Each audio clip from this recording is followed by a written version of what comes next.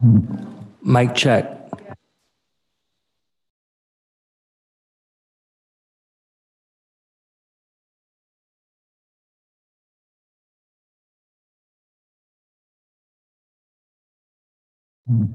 Mic check.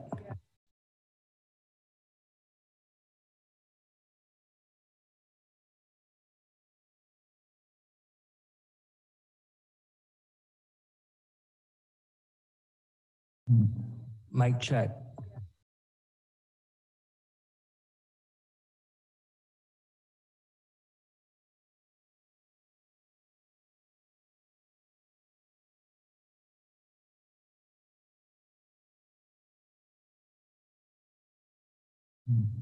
Mic check.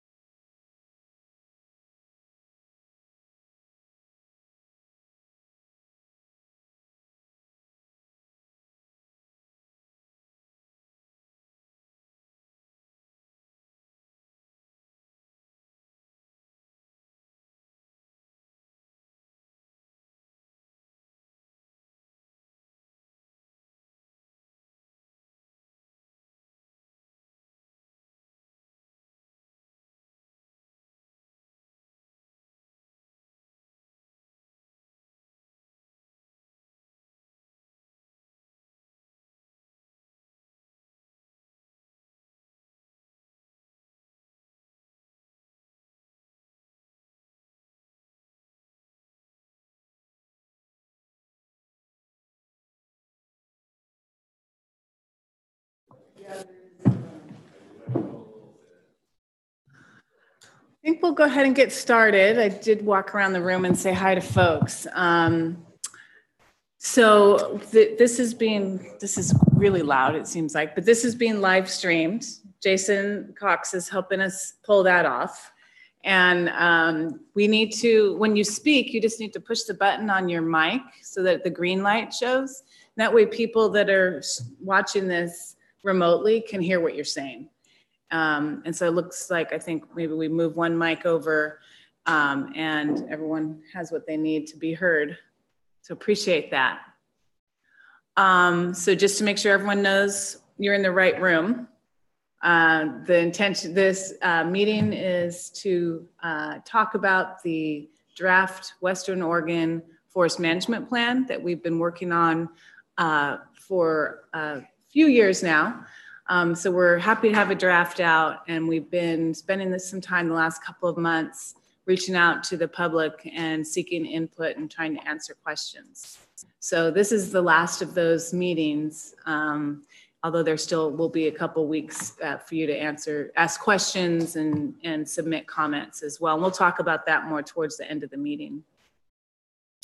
So that's what's going on today, and our intention really is to give you some grounding on the draft forest management plan itself, introduce you to some of the materials that can kind of help you understand the intent of the plan, and lay out the process that we're going through in our work with the Board of Forestry, which is our governing body for all things to do with policy for the Department of Forestry.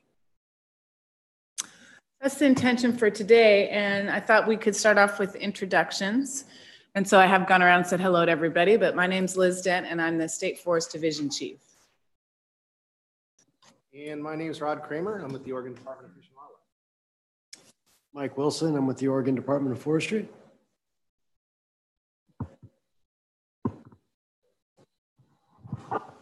My name is Roger Negebauer. Live in Archcape, Oregon, rural Clatsop County. I'm not a forestry expert. In fact, I grew up in North Dakota where 2 trees and a sagebrush stand is considered a forest. But I am a citizen of Oregon and live across the street from a proposed clear cut. So I have a tremendous interest in your plans. My name is Colette Hayes, and I am the chapter president for Oregon Equestrian Trails Northwest Chapter.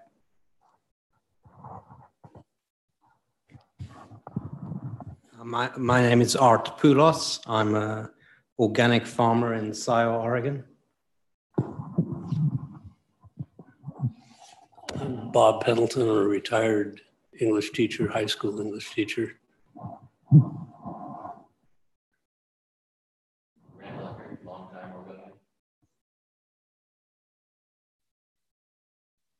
Mike Jody, West Oregon District Forester. Good afternoon. I'm Brian Pugh, and I work for the State Forest Division as the Deputy for Policy. I'm Jason Cox, Public Affairs, ODF.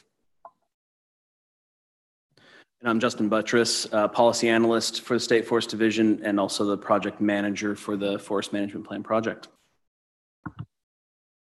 Okay, great. Thank you all for that. So I don't know if folks have had time to really dig into the plan. So I will just take a few minutes to walk you through how it's organized and then introduce you to some of the materials that were at the back table.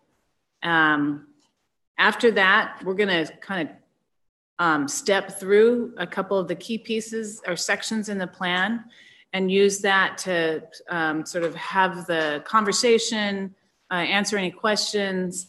We'll be taking notes to capture any comments that you want us to consider.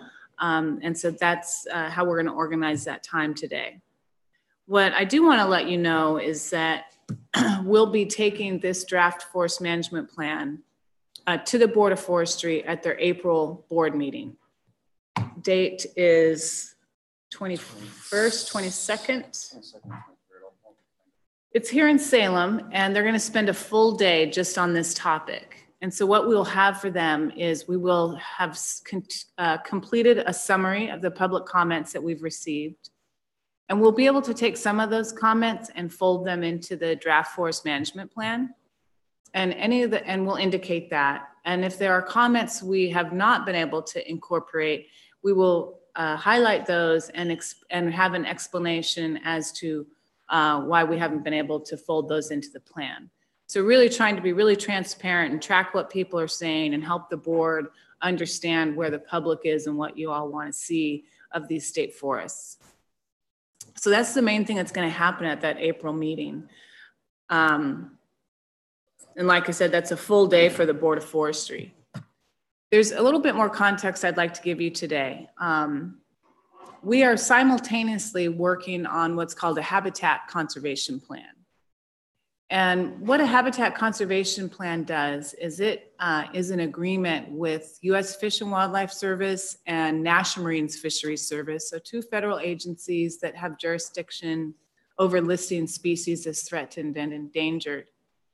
So an agreement such as the Habitat Conservation Plan characterizes commitments that the agency would make for conservation on these lands, and also characterizes and gets a commitment from the services on what type of harvesting can take place and where it would happen on the landscape and those sorts of elements.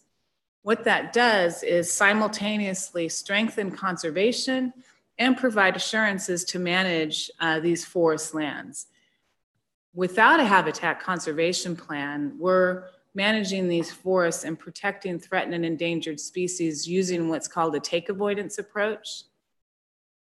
And what that means is instead of having this broad agreement that covers all of our lands for multiple decades, instead of doing that, we're looking at every harvest unit by every harvest unit, evaluating and surveying to see if there are threatened and endangered species. If they're there, we adjust our harvest plans accordingly, and we work with the services to make sure we've got something moving forward that they're supportive of. That can be effective, but it is not really efficient. And we are not able in that framework, we're not really able to look holistically at all the species at one time and think about the entire landscape over very long periods of time. So there's a real benefit to having a habitat conservation plan to have that long-term look. And so that's one of the reasons we're pursuing that as well. That's a multi-agency effort, both federal and sister state agencies. And so some of it ends up sometimes being hard to predict, to know how it's really going to play out. And so that was the idea behind the fact that we're also continuing to draft a forest management plan that would be used without an HCP. So the plan we're talking about today is the one that would be used with take avoidance, simultaneously working on a habitat conservation plan. We'll be bringing that to the Board of Forestry in October. So when we go to them in April, we will have done all of this work. We'll lay it out in front of them. We'll have an all-day discussion with them around what we've heard, how we'll receive input from them on how they, how they are looking at the plan, what they would like to see. But ultimately, what we're asking of them that day is to take the forest management plan, this work, and put it on the side burner, so that in October, when we go to them in October, they have both the HCP and this plan to look at. So we don't want them to make a decision in April without having a full look at another approach that would include an HCP. So it's kind of things, while the efforts have been parallel, the FMP, this work we're talking about today, and the HCP, they've been parallel for a couple of years now. They're really coming together this year. Which we're really excited about. The last thing I'll say, and then I'll stop to see if there's questions on this, is that even if we continue working on a plan with a habitat, let me put it this way, if we continue working on a habitat conservation plan in October, if the board says, yeah, keep working on that HCP, we will use much of the work here to create the companion forest management plan that goes with the HCP. So an HCP describes conservation and forest management and protecting species, et cetera. The companion forest management plan speaks to recreation, cultural resources, air quality, scenic resources. So that's why we need them together. And so a lot of what's in here would be paired with that habitat conservation plan. So I'll pause there and see if there are questions.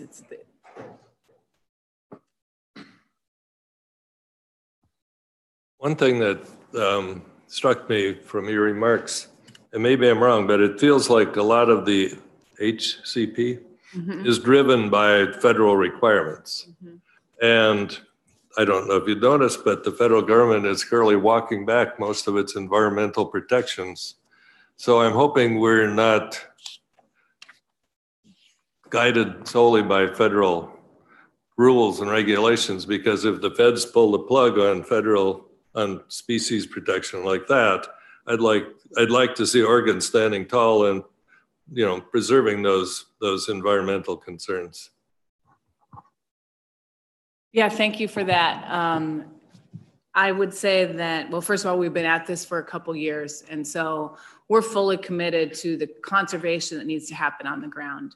And that is being informed by our work, both with Oregon Department of Fish and Wildlife, Rod Kramer's here with us today, but also with the terrestrial biologists and the aquatic biologists from the services. And so I would say our focus is squarely on what those species need for conservation. Yes. Did you have a question? I was just going to say, I agree wholeheartedly with that, and I fear that things could get pretty sticky with the federal government, and wonder what resources ODF has to combat that. And as he said, stand tall. Yeah, thank you. Thank you for that, Bob. We brought a lot of resources to the table. So we've hired a consulting firm to do the heavy lifting on putting together the habitat conservation plan. They have tremendous amount of expertise on writing HCPs in other states, et cetera. So they bring a lot of resources to the table. We've also contracted with a facilitator, and she and her company, Kearns and West, are really helping with those conversations with our technical experts to make sure we all are, achieving the shared goals. And she's also helping, the way we've set it up is for the HCP, we have a technical team, and then we have a steering committee. And the steering committee has leadership from the state and federal agencies. So she's helping with that as well. And that structure itself, I think, speaks to the questions that you're asking. We're aligned with those organizations, and we feel a strong sense of commitment among the state and federal agencies on this project. And then we also have a group called Oregon Consensus, and so we've contracted with them as well. And their expertise is really around creating a shared sense of objectives and vision, if you will, and the agreement and alignment with our stakeholders around how we're going to be proceeding on the HCP. So really trying to tackle it from all directions. Definitely, we've been talking with the services and also keenly aware of those changes that are taking place. And I would say that not only are we bringing the resources to the table, but the services and our sister agencies, OSU is also helping, DEQ, DSL, are all fully committed to making this succeed. So I'm actually feeling very optimistic about it. Great, that's encouraging. Thank you. And I would just add, I'm representing the Oregon Department of Fish and Wildlife, and I think we share some of your concerns, quite honestly. I personally have not seen that trickle down effect to the region yet. And I guess in that respect, we do have a very good working relationship with the federal partners at this point. And then again, sharing our concerns with some of those pushbacks at the federal level, the state has undertaken some litigation to push back on the Endangered Species Act and the Federal Migratory Bird Treaty Act. Mm-hmm. So I think we see some of those same issues, and we're trying to do something about it in that respect. Okay. And I'll just chime in a little bit on that as well.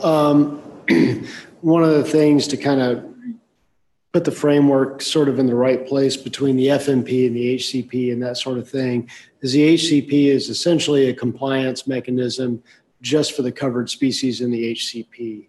And so for us, as a land manager who already has species occurrence on our land, it's either take avoidance of shifting sites or a more planful method to provide for species. And that's really the agreement that we're looking for with the services.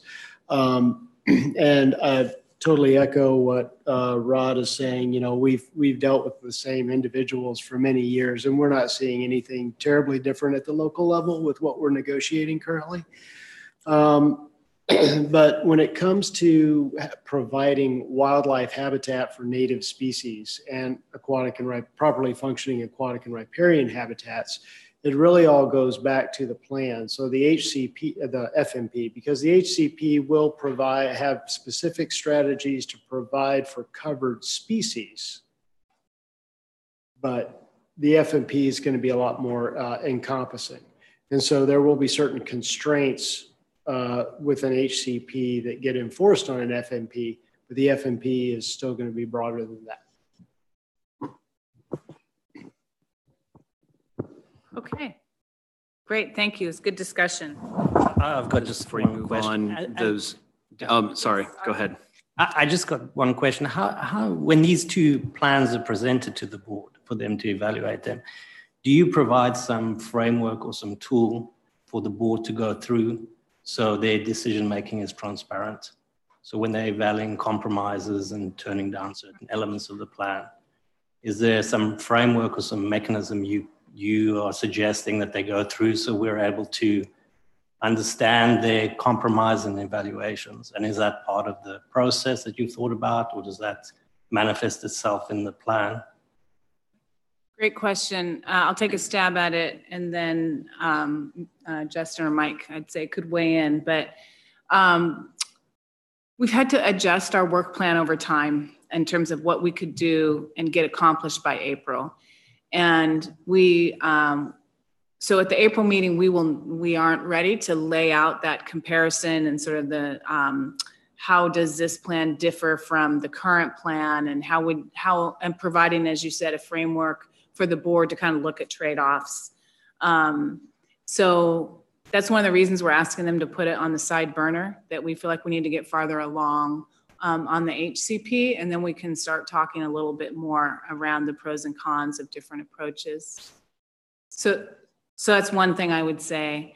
The second thing, and it's part of one of the things that why we're sort of proponents of the draft, the changes that we're making, is that we've embedded what's called measurable outcomes into the draft that would be the tool for doing those trade-offs analyses, so that the policymakers really understand if we're doing X, then that's going to mean there's a change over here. The policy decision is, how do you strike that balance and where do you want to land? And that's exactly a Board of Forestry decision space. So does that answer your question? I think from a public's perspective, I mean, at least from a personal perspective, that's the problem with this decision making. Yeah. You have these plans that have conflicting outcomes and conflicting priorities, and they go to the board and the board makes decisions, but their decision making is not always transparent, and the outcome cannot, their decision making cannot always be judged because they are internally making these priority decisions for themselves. Yeah. And that's not always apparent to the public. What are the trade-offs? Right. Why are they being made? What are we sacrificing by going down certain different routes? And what, especially for these long-term plans, you know, everyone has a different final outcome. Right.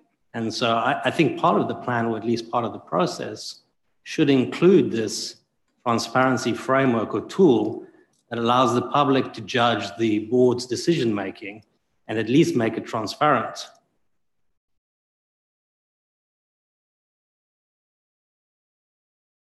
Really appreciate that. And I guess I never want to speak for the Board of Forestry. But what I would say is I'm pretty confident that they really value that, and that that's a place that they want to be, is having abundant transparency in their decision-making. And we have talked about, over the years, we have talked to them about a trade-offs type of an analysis, whether it's to adopt a plan or a revised plan, or equally important is over time to continue looking at that so we can determine if we're getting what we want out of the plan, what are the relative outcomes, is there a need to adjust? And so I think the measurable outcomes sets the table for that, recognize there's probably room for improvement in those, and also what we're called structured decision-making, and that's in the plan as well. Again, another mechanism in that case to bring the stakeholders right into the center of what are the questions around that stakeholders are interested in and that they want to know what the outcomes are, and framing up an adaptive management trade-offs type analysis through that framework. So Okay. really good conversation. Anyone want to add to that?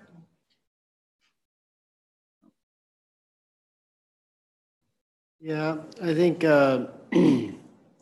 overall, if you look at our current plan and you look at this revised plan, and this revised plan is much thinner, shall we say, page-wise, for sure. And it's really more focused on a process and a construct around ecological forestry versus structure-based management. And by saying that, I'm not saying structure-based management is bad. It is ecological forestry in and of itself, different terminology from a different time.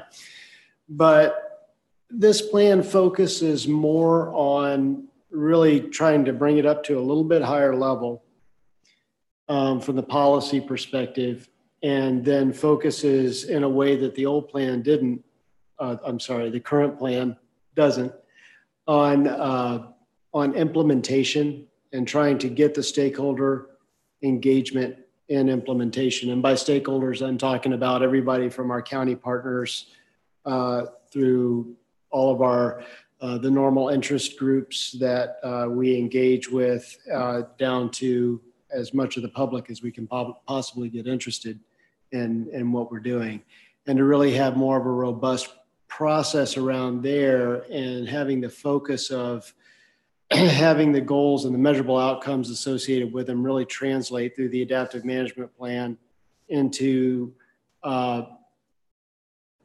digestible sized implementation periods under the plan, where we can really set some more concrete objectives that we're more comfortable with, because we're dealing with a more finite period of time. If we take a plan and say this might be around for 150 years, it's hard to set very rigid standards when we don't know that that's all that's necessary. And then we have to go back, and it becomes somewhat of an onerous process to make the adjustments.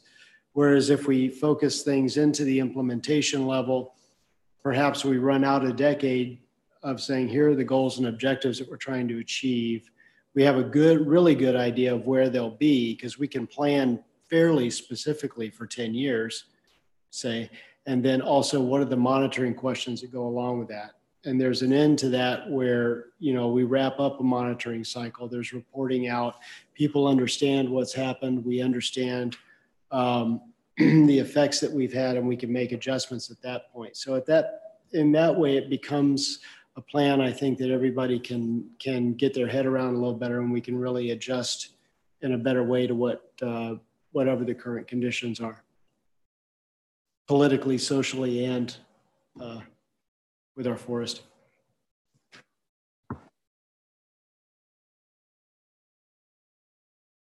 Have the mic close enough proximity. We'll see if I can pull it off. I think this conversation might be better supported with a graphic. Looks like we're figuring how to do that along with, is that it? Yeah. So now it's being streamed as well. Yes. So just picking up on what Mike was saying, and I think it does provide a good basis for make sure we're all thinking about this the same way.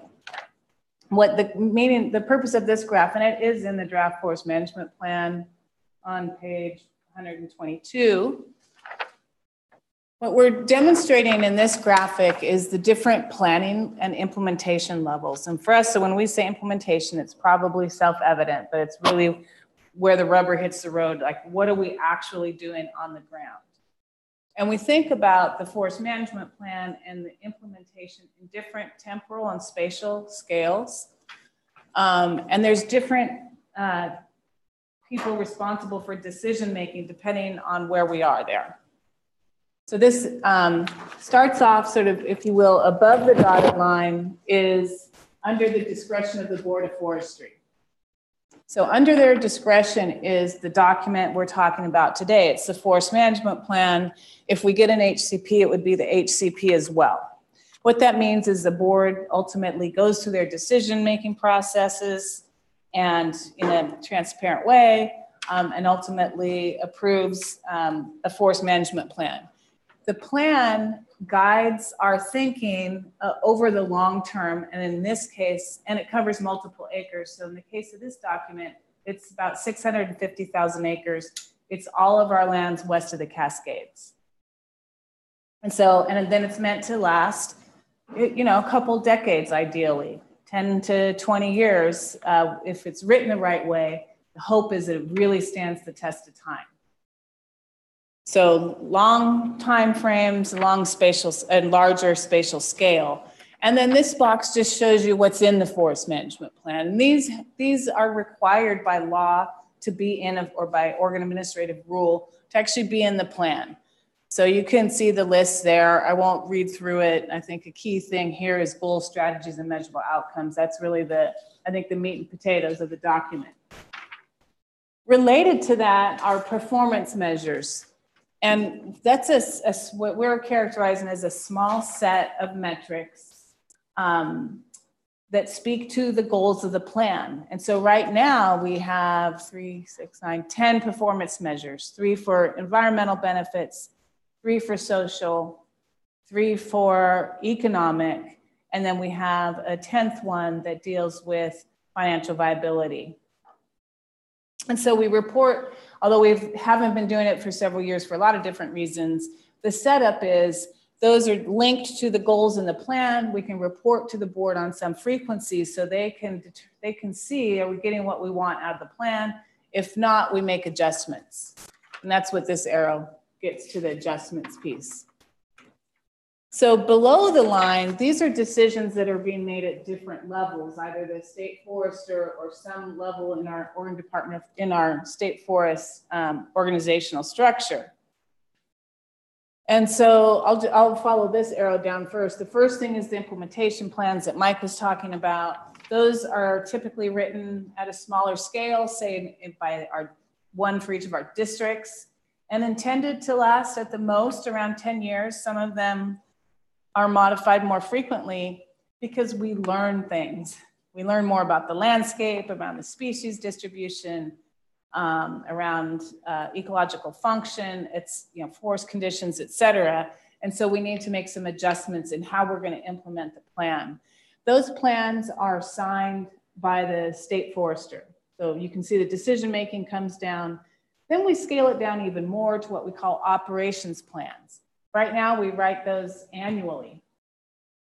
We're thinking maybe there's another time scale that's better for transparency, actually, with the public, getting public engagement on a possibly on a longer time frame. But that gets down to much more specificity. Where are we going to harvest? How big are those acres? Is it a thinning? Is it a clear cut? What sort of resource protection strategies, road maintenance, et cetera. It's very specific. Tree planting, recreation, improvements, restoration projects, and exactly where those are in the landscape. So there's a drilling down, if you will, in both space and time. All this is related to funding, and that is sort of self-perpetuating. we have a set of operational policies that have several standards in them, and that allows us to make some changes again pretty quickly. We're making implementation decisions, and we need more details to guide what we're doing. The standards provide that. We also need to have a really strong adaptive management plan. And the adaptive management plan, there's a back and forth relationship with performance measures, and then it also feeds into operational policies, which then drive implementation. If we're able to adapt and change and in the appropriate manner, it should show up in the performance measures. If we're working down here, performance measures start showing that we're not getting what we want out of the plan. That's when now we need to pick up the plan back up with the board and take another look more holistically and see if there's changes that need to be made at that level.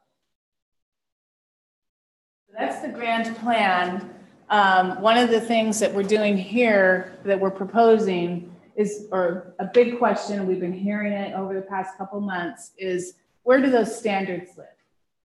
So people generally are more comfortable when there are very specific standards written down. What is actually going to happen? How wide are your buffers? How big are your owl circles? How many trees are you going to leave? Those are what we call standards. And so there's a conversation going on around where should those live? And if they live at the top of the graphic there in the forest management plan, it's much harder to adapt in a timely manner. We've been working, as a measure of that, we've been working on this revision since 2012. So it takes a very long time to work through a process like this. If we are able to incorporate new information from research and monitoring more quickly, then that should show up that we're doing a better job of meeting the objectives of the plan. That's the idea. The trade-off is people want certainty. They feel comfortable to know exactly what's happening. We recognize that. So I just wanted to be really clear, like that's part of the conversation that we're having.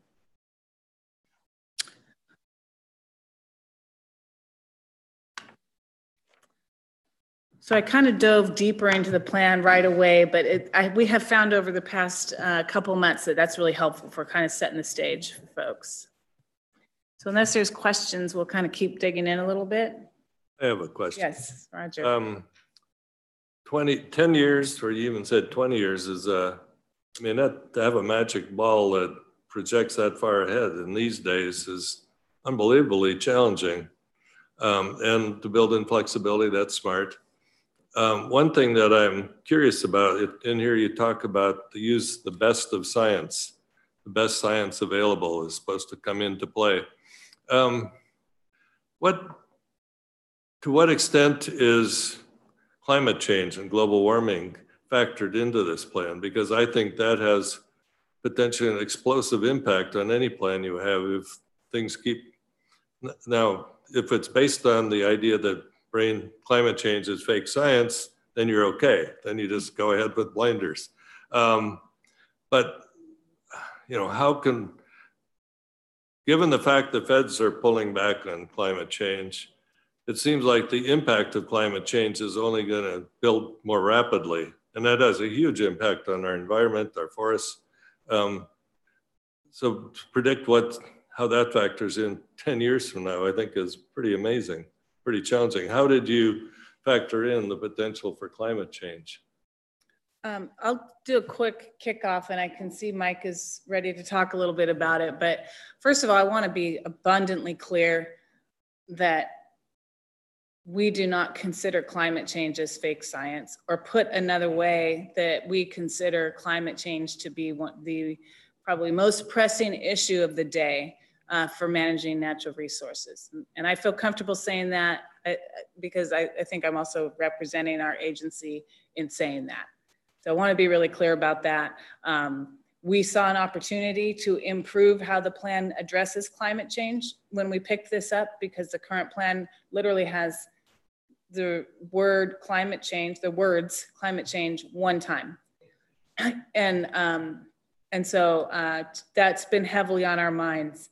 The third thing I'll say, and I'll pass it to Mike, is, and this is also coming from the Board of Forestry, as they think about climate change in it across everything that we do as an agency, is the idea that adaptation and mitigation are going to be fundamental to what we're doing, because there's so much more to still learn. A lot is yet to play out. We need to be ready to adapt, and there are things we can do to help mitigate effects as well. Yeah, thanks, Liz. I think, so for us, there's two major pathways here with climate change. One is, how do we protect resources and provide for a resilient forest in the face of rising temperatures, increased drought stress, perhaps increased insect and disease issues, and that sort of thing. So there's that one aspect of protecting the forest resource as a whole. And then there's also the sequestration aspect of it, of what can we do to help. And even though that state forests that we manage are only 3% of the west side land base, forested land base, that doesn't mean that we're walking away from that. And one of the things that we will be calculating along with our plan strategies for both the HCP and the FMP are carbon stocks that are stored. And this will all be in the forest itself. We are not currently tackling the side of the conversation about what's stored in wood products, in durable wood products. The agency is looking into that separately, though at State Forest we are not. And whatever the agency path is, or direction is on that, we'll be going down that same path. But anyway, we will be calculating those things, so it will be pretty transparent. Generally speaking, we've had a growing inventory over the last, however many years, and so that's good from the sequestration standpoint. I'd like to talk a little bit more about the resource protection, because there's the individual protections around certain resources like streams. We are factoring climate change in as it affects, obviously water temperature, shading and strategies like that, so forth, for salmon streams and all fish-bearing streams. Also with drought stress and other insect and disease pests that affect forest health, generally both for timber production, for wildlife habitat, for all of that. Part of that is going to be done through landscape management strategies that are going to be reflected in the plan and the HCP. And part of that is done, really we've been doing it for years out at the J.E. Schroeder Seed Orchard in terms of our breeding program for seed improvements. Breeding programs that, do a variety of things, such as trying to turn out Swiss needlecast resistant trees that grow better. And now we're also looking at how we're breeding trees across from south to north across these different plantation stocks that we have out there to try and perhaps bring along some climate resilience there. And I'd just like to bring it full circle. I mean, I echo Liz's comments. The Department of Fish and Wildlife does not feel that climate change is fake science by any means. And our commission, it really permeates all levels of the organization. Our commission actively discussing it, how to integrate it into our own management strategies and plans. I know the Board of Forestry is doing the same thing. I've been involved with a lot of their work as well. So the state is very much engaged in trying to address climate change. The challenge is how to address climate change, and that is certainly an ongoing conversation, but I think we're well aligned to try and address it the best we can.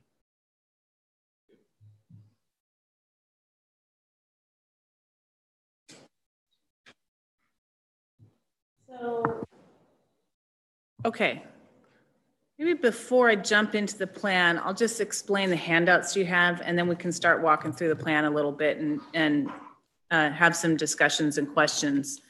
So one of them I already talked about. I think this was a handout at the back table. It's also, like I said, in the plan, but that shows the planning levels. The other handout are legal mandates. So the statute for managing forest lands, as well as the Oregon administrative rule. Is that right? Sorry, this is just the Oregon administrative rule that establishes what we mean by greatest permanent value and how it needs to be achieved, or what we mean, I should say, by greatest permanent value. And that's the mandate for managing these lands. You can see it's all sort of ticked through there, hitting on really the range of benefits that we need to provide off of state forests. And I want to do this because I'm not sure we'll get to all these handouts, but at least you know what's in front of you. The other one is this colorful one. And what this describes is what we're calling implementation priorities. And this also is in the forest management plan page. I don't have it on this particular handout. Page 123. And it's probably handy to have this because the color scheme makes it a little bit easier to see. But really what this is a recognition that we have no general fund. So our program is entirely funded through the sale of timber.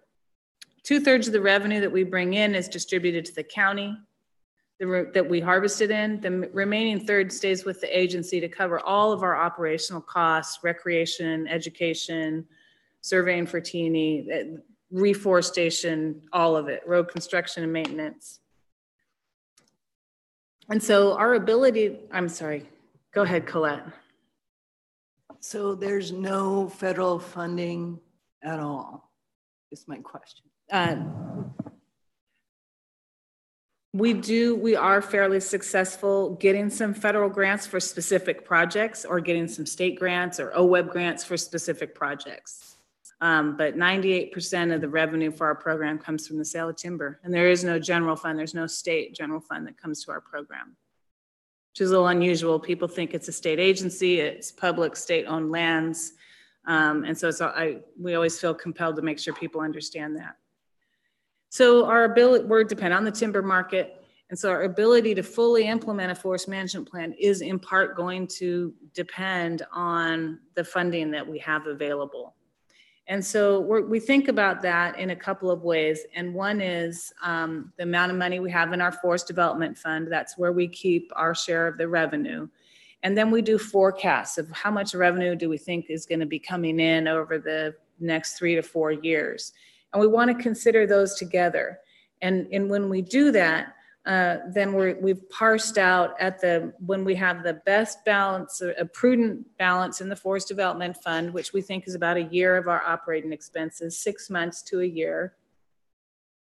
And if we see an increasing revenue distribution or even a steady revenue generation, we feel really empowered and able to fully implement the plan, make additional investments, expand monitoring programs, et cetera. The opposite end of that scale is our forest development fund balance is low, and the foreseeable future suggests that the revenue incoming is going to decline. And so then we really contract on the implementation. We may not make investments in recreation, might reduce our monitoring program, those sorts of activities. So we're trying to be really clear in this draft plan as far as what does that look like, and give the public a little bit more clarity. And there, I think, is room for improvement yet on this, on what does it mean to be at those different levels, which we describe levels 1 through 4. So that's that piece. And as we work through, we can certainly spend more time on any of this. The other document you have is titled the Measurable Outcomes Workshop. And as we mentioned, within this draft plan, we have characterized measurable outcomes for each of the resources that we're protecting and managing for. And so we held a workshop back in September, invited the public to it, just like we, similar process we used here. And we walked through the measurable outcomes only. We didn't really get into the goals and strategies, and we were asking folks to give us feedback on did we pick the right measurable outcomes? Should they be worded differently?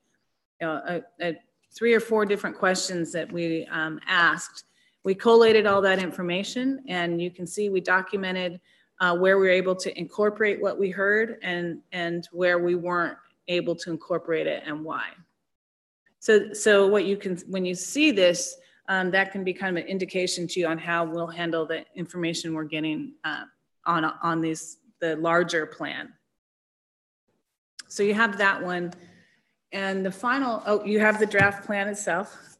And then the final piece, I think this is the final one, is titled Summary of Public Comments. And this, I want to emphasize, is draft. And I take no credit for this. Justin and Jason have been working on this to collate what we've been hearing so far. So we've had meetings with our county advisory committee. We've had meetings with a state forest advisory committee made up of several interest groups and public at large. We've had a public meeting here in Salem and a public meeting in Astoria, and now this one today. There's also an online survey and a comment/question email address. And so what Justin's been doing is pulling all that into one place. And that's what you have in front of you. What we want to share with you, make sure it's clear, is that I still have some notes I haven't given to Justin, so those would still need to be added. And the comment period is open till the end of January, so there may be more that come in. We wanted to give you a flavor of what we're hearing so far, and also start to, demonstrate here's how we're capturing what we're hearing. I think that's it for the handouts back at the table. Did I miss anything? Okay. So Jason just pulled up the project page that we have here on ODF's website. And from here, there's a handy web map is what's kind of in the center of the screen now, where you can actually see some of the resource details related to our state forest lands. Kind of zoom in and look around at what might be in your backyard or across Western Oregon. And then there's a link to the forest management plan there as well. It's the blue hyperlink right below the map. And then if we scroll down just a little bit more, there's the link to the survey itself. So if you haven't yet filled out that survey and you'd like to, we have until the 31st to do so. We'll be accepting those comments through January 31st. So I think, are you just working on sharing that?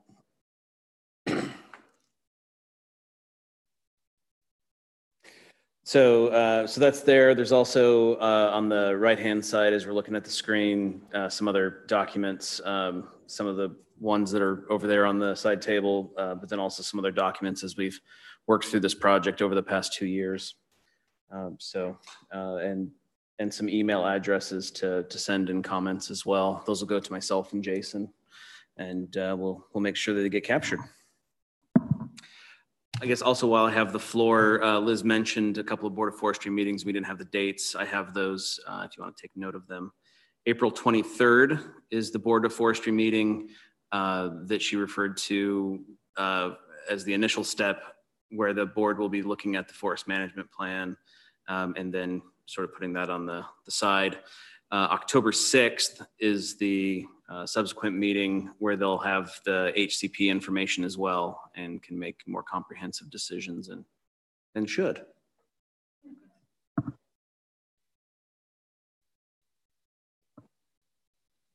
Okay, we've been at this for almost an hour. A couple options I'd suggest is I could do just sort of a overarching introduction to the plan itself, and we could take a break, or we could take a break now. What's people's capacity to sit a few more minutes? Keep going. Okay. And at any time, give me, the signal if we need to take a break sooner than where we sort of think about doing that. Okay, so you have the plan in front of you, and clearly the table of contents lays out what's how the different topics that are being addressed in the forest management plan. And so Chapter 1 being the introduction, gives you a flavor for these lands. There's some maps, how they were acquired, those sorts of things is in Chapter 1. And then Chapter 2 is where we begin describing a little bit more just specifically to this draft forest management plan. So it starts off with a vision and guiding principles. It's really important to note that we are really anchored into our greatest permanent value rule. So you have that verbatim in one of the handouts. And so that's there on page 72. We have talked a little bit about climate change, so I thought I'd point out a couple things for you. So actually, before getting to that, Mike had mentioned ecological forestry, and that really is the foundation for this plan. It's really some of the most recent information around how to think about managing these forests in an ecological context, and recognition that that is all occurring within a social political context as well, that you really can't separate the people from the forest. And so that really fits quite well with greatest permanent value. And if you, in the section on ecological forestry and on page 92, there's a section in there about incorporating climate change into integrated resource management. So wanted to point that out. And then on page 93 begins a list of our guiding principles. Couple things to note here. One is that as we drafted these, we actually took these as a standalone part of the forest management plan. We took these to the Board of Forestry and asked for them to give us feedback and asked for their approval. And they in fact approved these as a final set of guiding principles. And we did that because we felt it was really important before we moved on to make sure that we had alignment with the board at this sort of policy level. The first one, again, is anchored into greatest permanent value. And you'll see, you know, there's obviously a lot of other ideas covered in the principles. Again, thinking about the conversation around climate change, wanted to point out that principle 11, which is on page 98, speaks to climate change. And it says the plan will be implemented to adapt to climate change and mitigate its impacts on the management of state forest lands. The plan will contribute to climate change mitigation and sequester carbon. The principles are written like that in that italics. That's the principle itself. And then the following paragraphs just provide a little bit more context and description about what's going on in those. Moving to chapter 3, this is where we establish goals, strategies, and measurable outcomes for all the resources that we're managing, which are quite a few. So I would argue it's fairly comprehensive.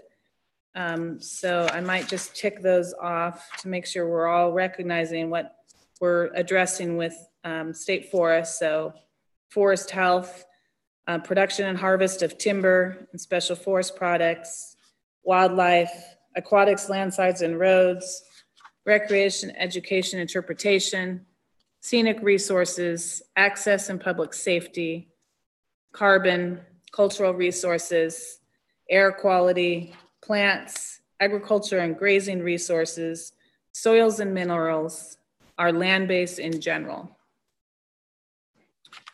So that's chapter 3. And I think I'm going to suggest that this is probably where we're going to spend a little bit more of our time today to make sure you all understand what's in there and to really seek, answer questions and seek your input. So that's chapter 3. And then chapter 4 is a set of guidelines. And there's a couple in there, one being our asset management guidelines, the other one being adaptive management, research, monitoring, and that's where we have this section on structured decision-making, which we spoke to a little bit when we were talking about the trade-offs analysis. So that's where we present that concept. So that's how the plan is laid out. think I will pause there. And there's a glossary with a fair amount of other supporting information as well. So Mike mentioned that this is a slimmer document than we have right now. The copy I have has this at about 168 pages. Our current plan is somewhere around the 500 to 550 page. So it sounds, it was really one of our objectives to strive for a plan that was more streamlined, that we could speak to the public from with greater clarity, and that internally, our folks on the ground making this happen, or people that are working on related policies, can really understand what's going on and kind of get right down to it. The other, I forgot to mention, which is kind of important, driver for revising the forest management plan that the Board of Forestry established for us, is that we needed to come up with a revised forest management plan that increases conservation outcomes and that increases financial outcomes. So we talked a little bit about competing objectives, and that's a pretty high standard. And we've kept that in mind as we've thought about different ways of managing the forest. If you're at all familiar with our current plan, what I would say is that this is a kind of it's a shift from what we're doing right now, for sure. Mike talked about structure-based management, and we can discuss that more if folks have questions. So that's a pretty big difference moving to the approach we're describing here. But we anticipate that with the measurable outcomes, we will be able to determine if we are hitting that objective, those two objectives. And we also want to sort of control expectations that we don't really see us being able to move the needle a whole lot on both of those fronts. When we started this work, it was after the Great Recession, really, and with our reliance on timber revenue, we were clearly hard pressed to conduct our business, and we laid off 30% of our workforce and stopped doing investments in recreation and young stand management, surveying, monitoring. So we stepped back and said we needed a plan that we can afford to implement. And so that initiated this work. And as we got a little bit more into it, the board also asked that we keep an eye to conservation as well and improve those outcomes. So I've done a lot of talking. I might suggest, unless there's any questions on this brief overview, that how about a 5-minute break? So we'll get started at at 5 minutes after 2. Does that work, or is that too quick for folks? Everyone good? Sorry, 10 minutes after 2. Be back now.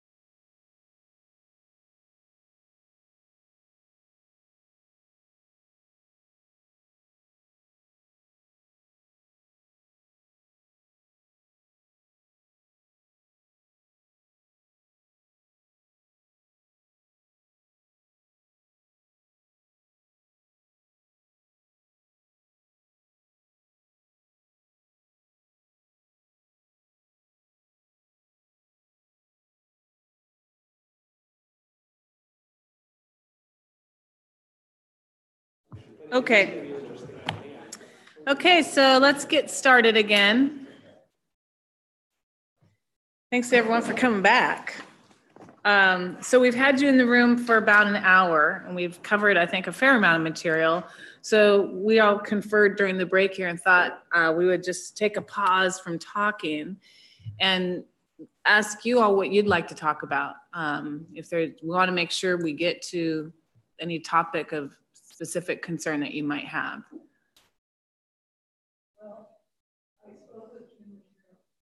I spoke with Kim McCarroll because I thought she would be here, but she apparently couldn't make it.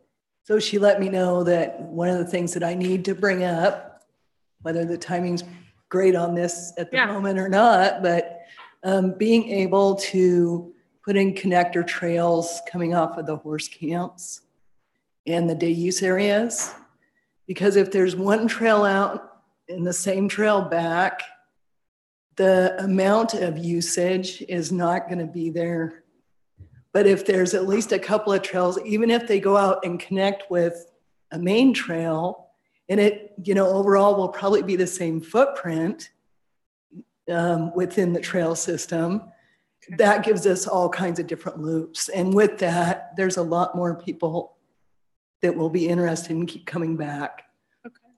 Specifically, Northrop Creek and Santiam horse camps. Okay. Thank you. Yeah, of course. Have a quick question back for you. Yeah, go ahead. Colette. So we started a reservation system on Northrop. Have you found that to be helpful? I personally haven't used it yet. Okay. Okay. Yeah.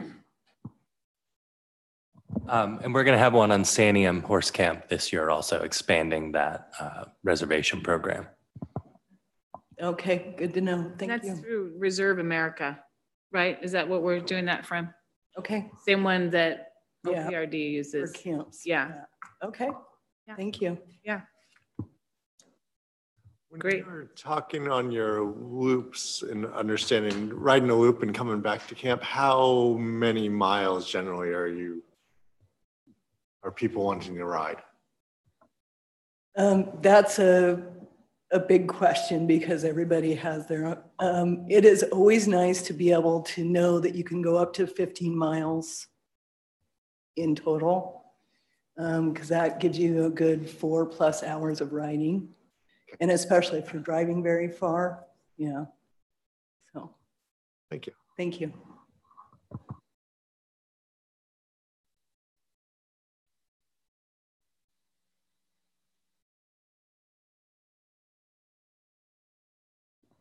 I have a question. I guess I just want to step back a little bit and think about the challenge that the board gave you of trying to maximize revenues or maximize financials, and then at the same time, this idea about improving conservation. I'm wondering if there should be a third element to that, which is tree health, given that everything we hear about climate change and the expected acceleration of disease and problems within the forests, whether we don't need to elevate that concern to a higher level. Because it seems to me that this implementation document you've given us about establishing priorities for the plan or implementation of those priorities is very dependent on financing. And in some ways, you could imagine a scenario where forest health decreases,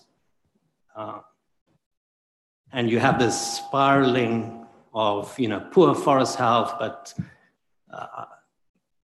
problems in the stock market or problems from the financing perspective, and we land up in the spiral without being able to get ourselves out, or waiting too long for the economic cycle to bounce back in order to implement critical aspects of forest health and tree health. So I wonder if we, by not reviewing these frameworks that we're helping the board to make decisions in, and kind of within our capability of implementing the plan once we have established what the revision is, whether we're restricting ourselves from really coming up with solutions that are going to make a difference in the medium and long term to forest health.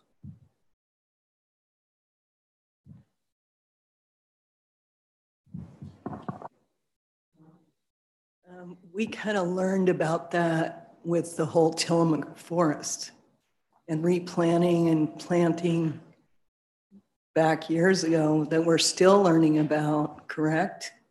As far as replanting forests and the types of trees or where they came from.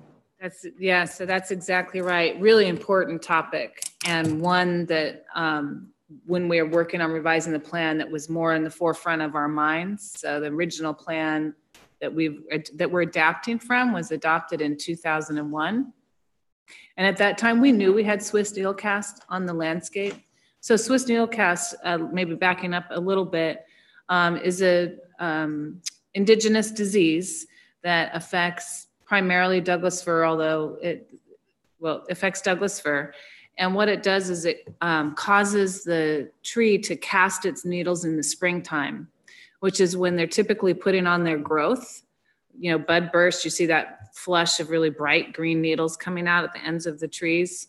And so instead of going through that process in a vigorous way, the trees are dropping their needles. And so it's basically reducing or at some point, depending on the severity, actually eliminating growth of those trees. So it is significant forest health issue. The biggest issue for us is in our Tillamook district in terms of how much of the landscape is affected by it and the severity. It's largely, although it is an indigenous disease, it would be here no matter what. The extent and severity in Tillamook is likely a result of when we reforested after the major burns in Tillamook. You know, it was an unprecedented reforestation effort. And so at the time, they were getting seedlings from wherever they could getting seeds from wherever they get, huge aerial reseeding efforts, et cetera. And so we ended up with a lot of off-site seed that wasn't adapted to the conditions out there. And so it was susceptible to Swiss needlecast. So it is now it's the legacy that we're dealing with. And it was really the thinking, of course, was at this time after that reforestation, the trees would be on line, so to speak, would be, you know, this vigorous growth, large diameter trees, providing good habitat and potential to generate revenue. And it turns out that we're not there. So it's a significant forest health issue as we thought about this plan. And one of the reasons that we're promoting more flexibility is to address things like that. We need to, you know, make some different management decisions in that district than we would make in Astoria, or than we would make outside Veneta or Mike's district outside Philomath and all the way to the coast. We have different forest conditions.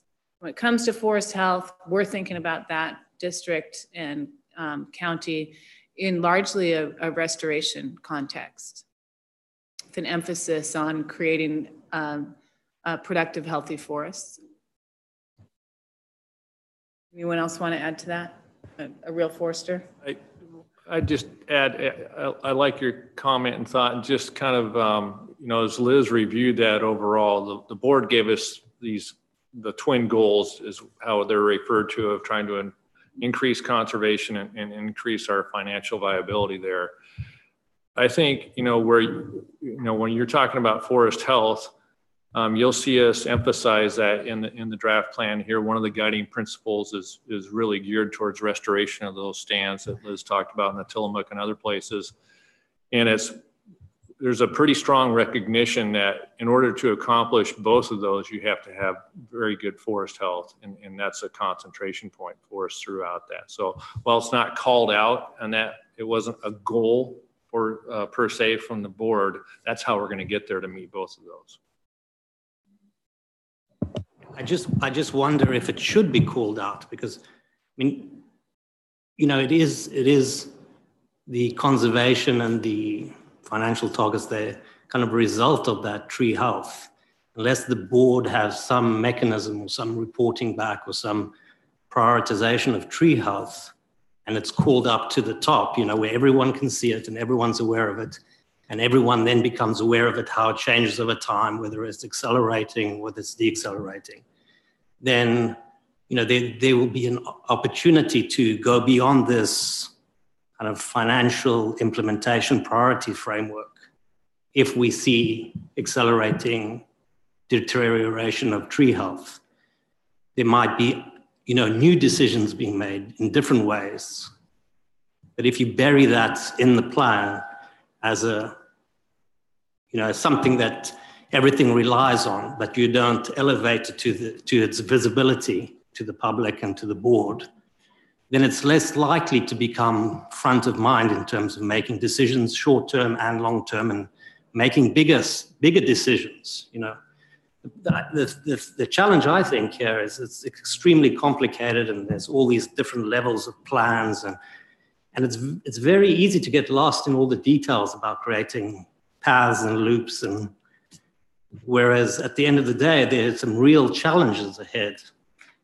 And those challenges are likely to be accelerating, and having one of the key indicators of our ability to stay in as forests in the long term will be key for the board in terms of informing decisions and making decisions that typically they might not be used to making.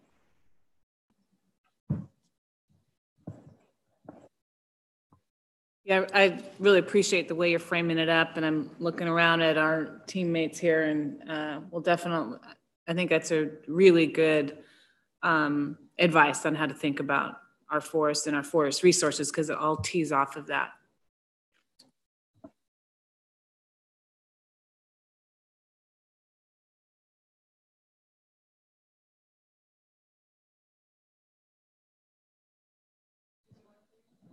Just, everything we've talked about today really is relying on forest health.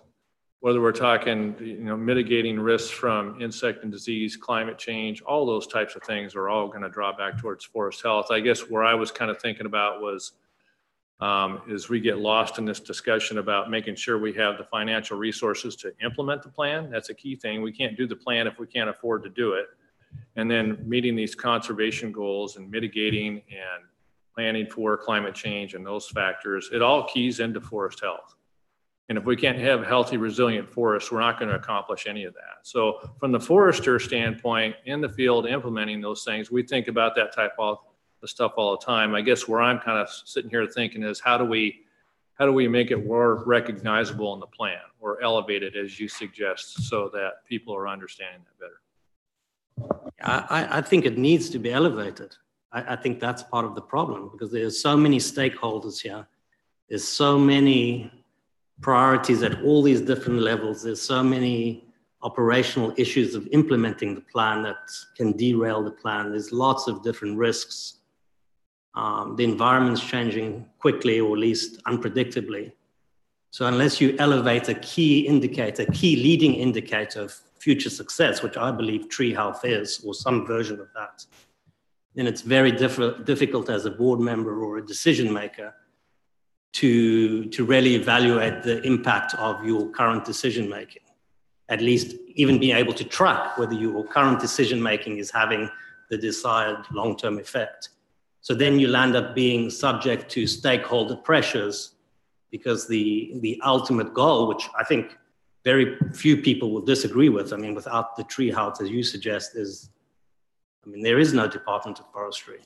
So I think without that, elevating that obvious key indicator, you get lost in all these details and negotiations and compromises and all these financial frameworks that tell you what level of implementation you're allowed to undertake. Just lands up being handcuffs. There should be mechanisms to fund tree health and long-term health of forests that sit outside of this very nice, easy, simple framework that allows people to make decisions in 1 hour, but might be undermining the strategy, the plan, and the future health. So yeah, I think it's critical. I think it's more important to have that very clear up front than all the details in this plan, no matter how well thought through this plan is. I think without that sitting at the top, where the board is visibly able to monitor that in some way. And then, of course, there's challenges with that indicator, because there's lots of ways to establish what tree health is, but I'm sure it can be done. I don't know if you've had an opportunity to really spend some really quality time reading through this draft plan here, but if you look through, I would ask that look through those performance measures, because that will be the indicator about, if we're agreeing that it all begins with forest health, the products and outcomes from that that's where those measurable outcomes, and that'll be the indicator there. And that's what the board, I think, is going to look at as we look at adaptive management and those types of things. If we're not meeting something, what do we do to tweak it to move differently? I would, if I can throw in the anecdotal comment here without Liz throwing something at me, we're never going to be absolved from those other conversations that you're talking about, those pressures from groups or the board making those social political decisions. That's just part of public forest management. And so it's kind of incumbent on us in the field to take that direction of what we have, but focus on those things that are going to make us successful in the field. I still just wonder if these outcomes are clouding this leading indicator, which is tree health. I just wonder if, when these outcomes are reported to the board, and to me, the tree health is more of a leading indicator of future sustainability, and that should be front and center. I want to try and think of another example, but there's plenty of examples in business where you're measuring outcomes of what employees are producing and you're measuring their efficiency and effectiveness, but no one ever sits down with the employee and say, are you happy? What's on your mind? What's your concerns? And so I think just having that tree health buried in all these other outcomes that are dependent on implementation of certain things and are very regionally based and differ by forest and differ by kind of tree, and unless all of that information is somehow collated and elevated to this indicator that the board goes, wow, we've seen the general health of trees in Oregon decrease substantially over the last 10 years. The forecast is this will continue with increasing temperatures and the new disease pressures. And this is something we really need to act on. We can't be waiting for our 150-year plan. Because I think this plan is great, but it does assume some level of stability and predictability. Without having that tree health elevated, it's very difficult to incorporate all this new information and risk and factors that might be changing more often or more regularly than we used to. I'd like to say that, for example, when we go out and work on trails and stuff, we clear underbrush as needed. We work with the forest as we're told how to do it by ODF and so forth. So even though we ask for trails, we are also working to help keep the forest healthy because it's important to us too. This is a great discussion, definitely taking it to heart. And one of the things that I did want to point out while we're on the topic of forest health is on page 99, that's the start of our chapter on goals, strategies, and measurable outcomes. And in fact, forest health is the first section of that. That's the first topic. There's a little description there around what the indicators would be for forest health. And then it's a pretty simple section, couple of goals, but it has 11 strategies. So definitely, at least in terms of numerosity, starting to show the complexity of it, and then a handful of measurable outcomes. So there is a section there. It does start in the goals and strategies section. Wanted to point you to that. And then there in our resource assessment, there is a forest health section. Someone may be able to get to it sooner than me. Now I know this doesn't necessarily address the comment, Art, that this needs to be front and center, but I did just want to point these out to you. Okay. So there's some information in there. And we talked about Swiss needlecast, but in this section, there's a pretty good assessment, I would say, and treatment of a full range of insects and diseases that occur on our forest land base. And then a recognition of some of the disturbance events, drought being a key one that are going to intersect with those diseases. Yeah, I would just add that it's no small coincidence that we actually start with forest health. That's it's a huge part of how we think about this plan. Ecological forestry, kind of at one of its base principles, is hedge bedding or bed hedging, however that goes. Hedging your bets. Yes, thank you. So it's about recognizing there's uncertainty and there are risks, and we don't necessarily know what all of those things even are, but there's going to be a dynamic system at play anytime you're talking about ecology, whether it's forest or some other ecological system that's going to be at play.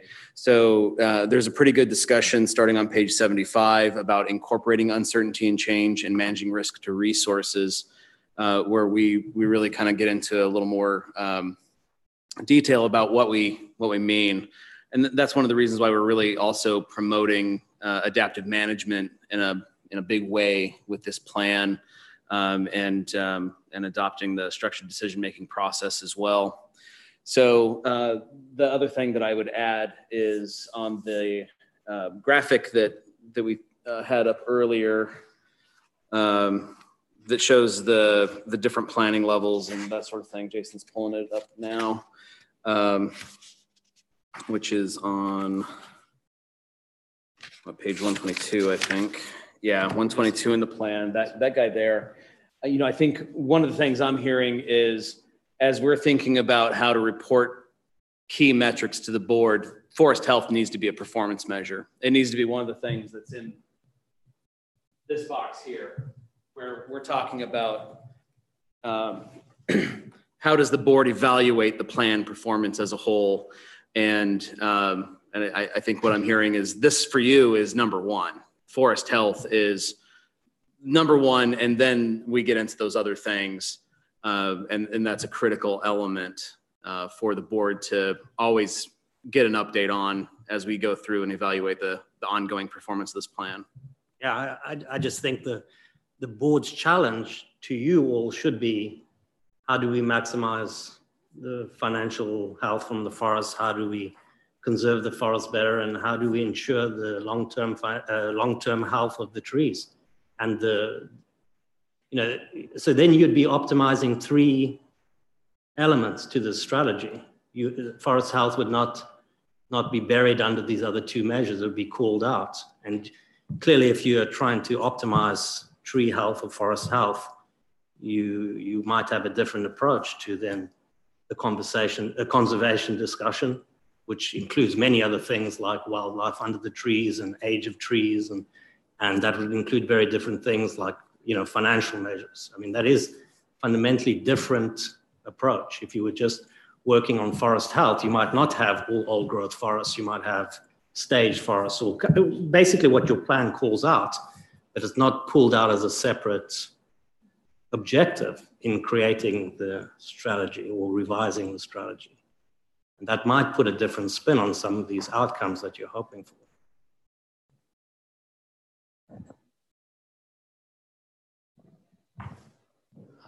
I'll start off if you don't mind. So, thank you to ODF for allowing this meeting to take place and inform some people. That's the reason I'm here today. I want to be a more informed citizen. I have my own special interests in the forest as well, but I think we'd be hard pressed to find anyone that doesn't put forest health at the top of the list. My problem is, if I want to be an informed citizen, I don't see anything in the forest management plan that allows me to measure the performance of ODF.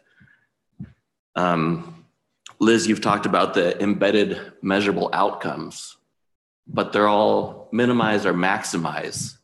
And I think each special interest is going to define that minimum or that maximum at a different level.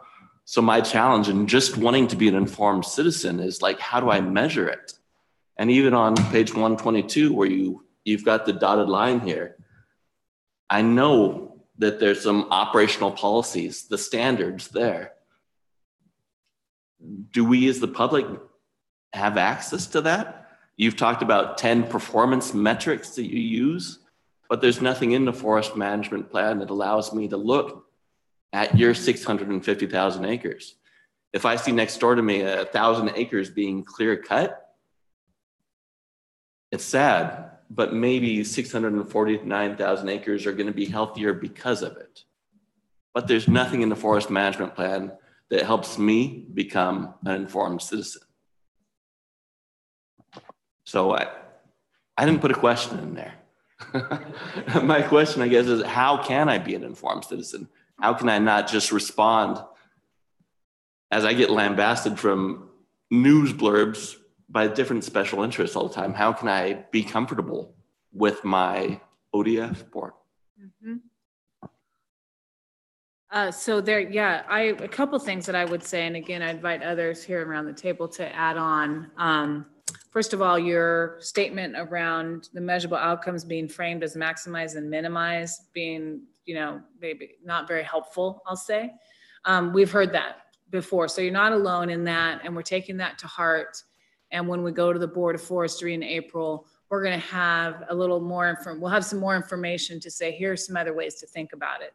So we're going to be responding to that concern here over the next few weeks as we frame up some ideas. I think that, so the notion around the measurable outcomes is that a subset of those, because there's quite a few in here, that a subset become performance measures, and that those are the ones that we use to talk to the board. And you're right, we have some right now, and our thinking is that once a revised plan or an HCP is adopted, that we need to make sure we have the right ones. So there will be more transparency. There will be transparency around that and what those are. So as terms of measures, that's the intent and goal there. And by reporting on those, that's the way to answer your question, that we can inform the public on what's happening. So that's just the performance measures and measurable outcomes. There is this process called structured decision-making. I'll let Mike talk about that. And that's centered around public engagement. And so we'll get to that in a minute. And the third piece I would offer is, Jason Cox, he's our public affairs person that works on state forest stuff, is we do struggle with what is the best way for us to engage with the public and better, as you put it, inform the public and also, hear back from the public on what we're doing and what folks are interested in. So I think there's a lot for us to learn about how to do that. We've got different mechanisms that Jason uses to get information out and to seek input. So we're definitely looking for ways in general, beyond just this, in general, to be able to better engage with the public. Did you want to speak to that? Yeah, so first to speak a little bit to the measurable outcomes construct as it's presented at the plan level.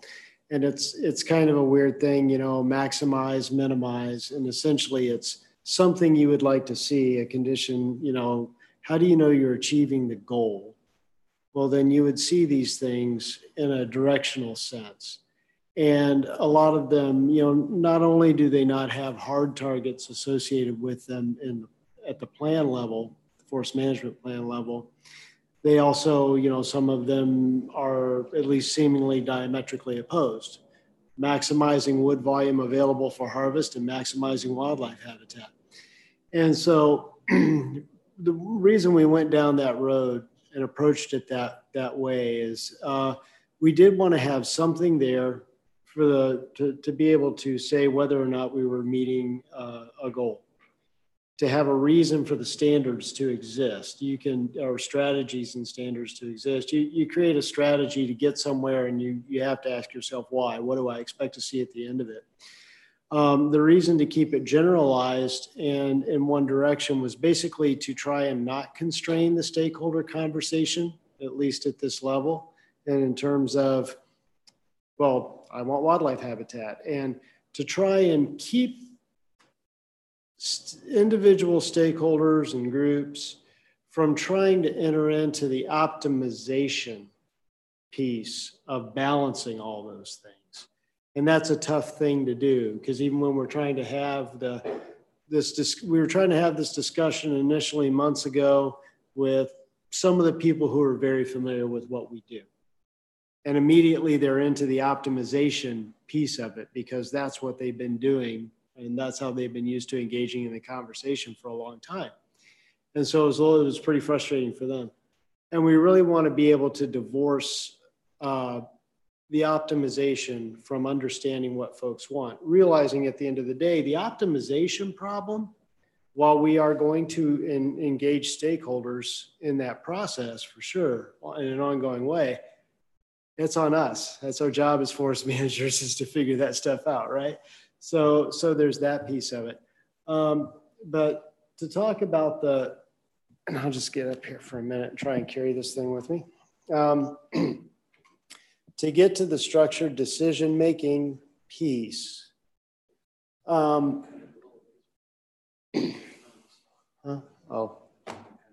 okay.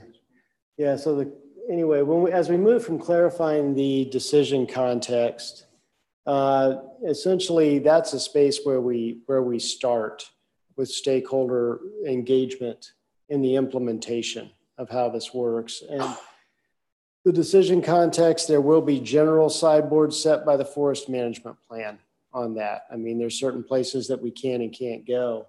But then really, this is the big part of it, where we take the measurable outcomes and we apply those quantifiable targets to it to come up with what I think of more as objectives for a specific implementation. And I think objectives are those things that people are used to seeing in a lot of federal plans, for instance, and they're very specific and targeted. However, those plans are also a lot narrower in their temporal scope, than our forest management plan. So the implementation plan is kind of where that happens for us, and things get a lot more specific. And then getting stakeholder involvement, all these orange bubbles are where stakeholders are really involved in the process. And so we're developing alternatives to test. Here are strategies that might work for a given implementation.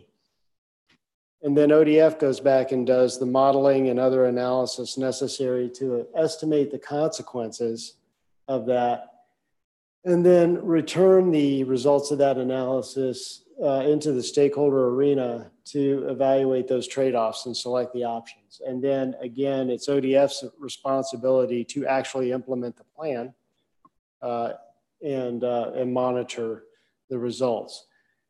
And then the cycle starts over again. So a lot of the specificity that folks are looking for is really going to happen here in the implementation. And it's kind of a strange place to be, having to wait on that until we get to an implementation phase. I think the main thing with the measurable outcomes is they set up the types of things that we want to measure, that we can have very specific measurements for during the implementation. So, and also, while I'm on the subject, to talk about structured decision-making, we are talking about a very facilitated process. We do not know what the stakeholder group will look like for this yet, except that we intend to be comprehensive in our selection of individuals to represent on that group. We have a state forest advisory committee currently that provides us feedback on operations, and it's a really successful group because they're really rolling up their sleeves and getting into what we do and understanding, and they're providing us feedback in that context of our operations. And this would be a similar sort of thing, I think, And I think once people get involved with it, they'll really be able to do that same thing, to really be engaged in a meaningful way. And anyway, the whole schedule around this group, how often during an implementation plan they would get together and be updated on monitoring information and other information that we bring back to them. It hasn't all been decided yet, but the concept is an ongoing group that would go with this implementation.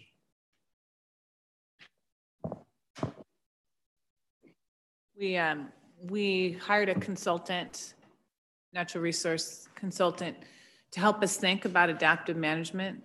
And so this structured decision making is actually, it's being practiced in other places and really considered sort of a more textured approach to adaptive management, and considered to be more successful, likely to be much more successful than kind of that traditional adaptive management approach where decisions kind of go into a black box and kind of come out the other side and things may or may not change. So the hope here, or the vision here, is to have real clarity around what it is that matters to our stakeholders, because they're helping drive what it is we even want to measure and consider, and keeping that engagement all along the way so that what we're doing is really reflecting what the stakeholders, public, and counties expect us to be doing. For just a minute, Randall, I thought I would go back to that question around standards and does the public get to see the operational policies? And we have a set right now. It's a thick binder. We have policies, operational policies for just about everything we do: road construction, maintenance, surveying for owls and murrelets, salvage, harvesting, whole litany. And those are publicly available. So if that's where the standards were going to live, if that's where the real specificity lived, we would be committed to really elevating that to public,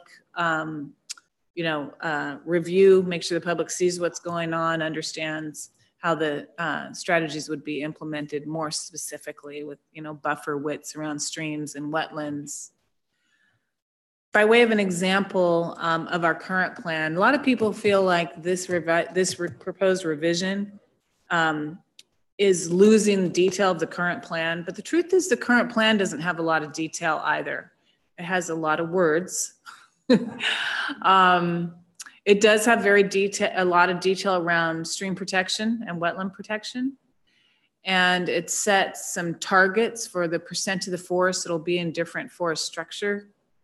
Those are in ranges though. And then it has some guidelines around leave trees, snags, and downwood, meaning what do you leave in an area that you're harvesting for that type of legacy structure. So there's not a lot there. To use owls and murrelets for a moment to, really obviously relevant threatened endangered species on our forest land base. The current plan says we know we have them and we're going to look for them and then we're going to protect them. I mean, I'm obviously being a little glib, but that's basically how it's framed up.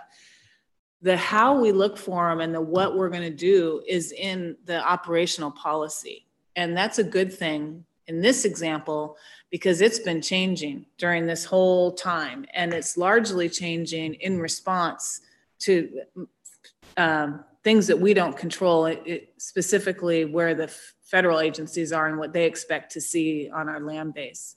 So if all that were in the forest management plan, we would have had to have been changing the forest management plan every time a policy changed at the federal level. So that's just an example of how we handle some of this stuff right now in the plan. This is a repeating theme, a concern around where those details going to be. I talked about that a little bit in the opening. And so our thinking is when we come back in April, we'll have an example. Here's an example of an operational policy for streams and wetlands.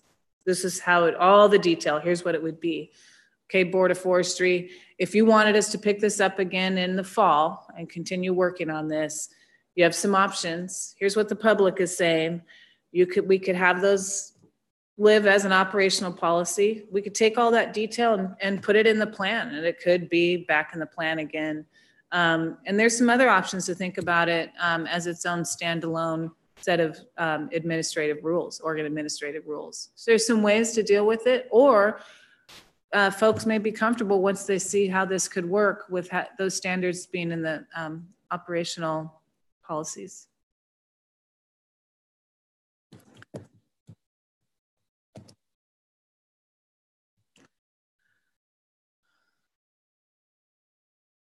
Peggy.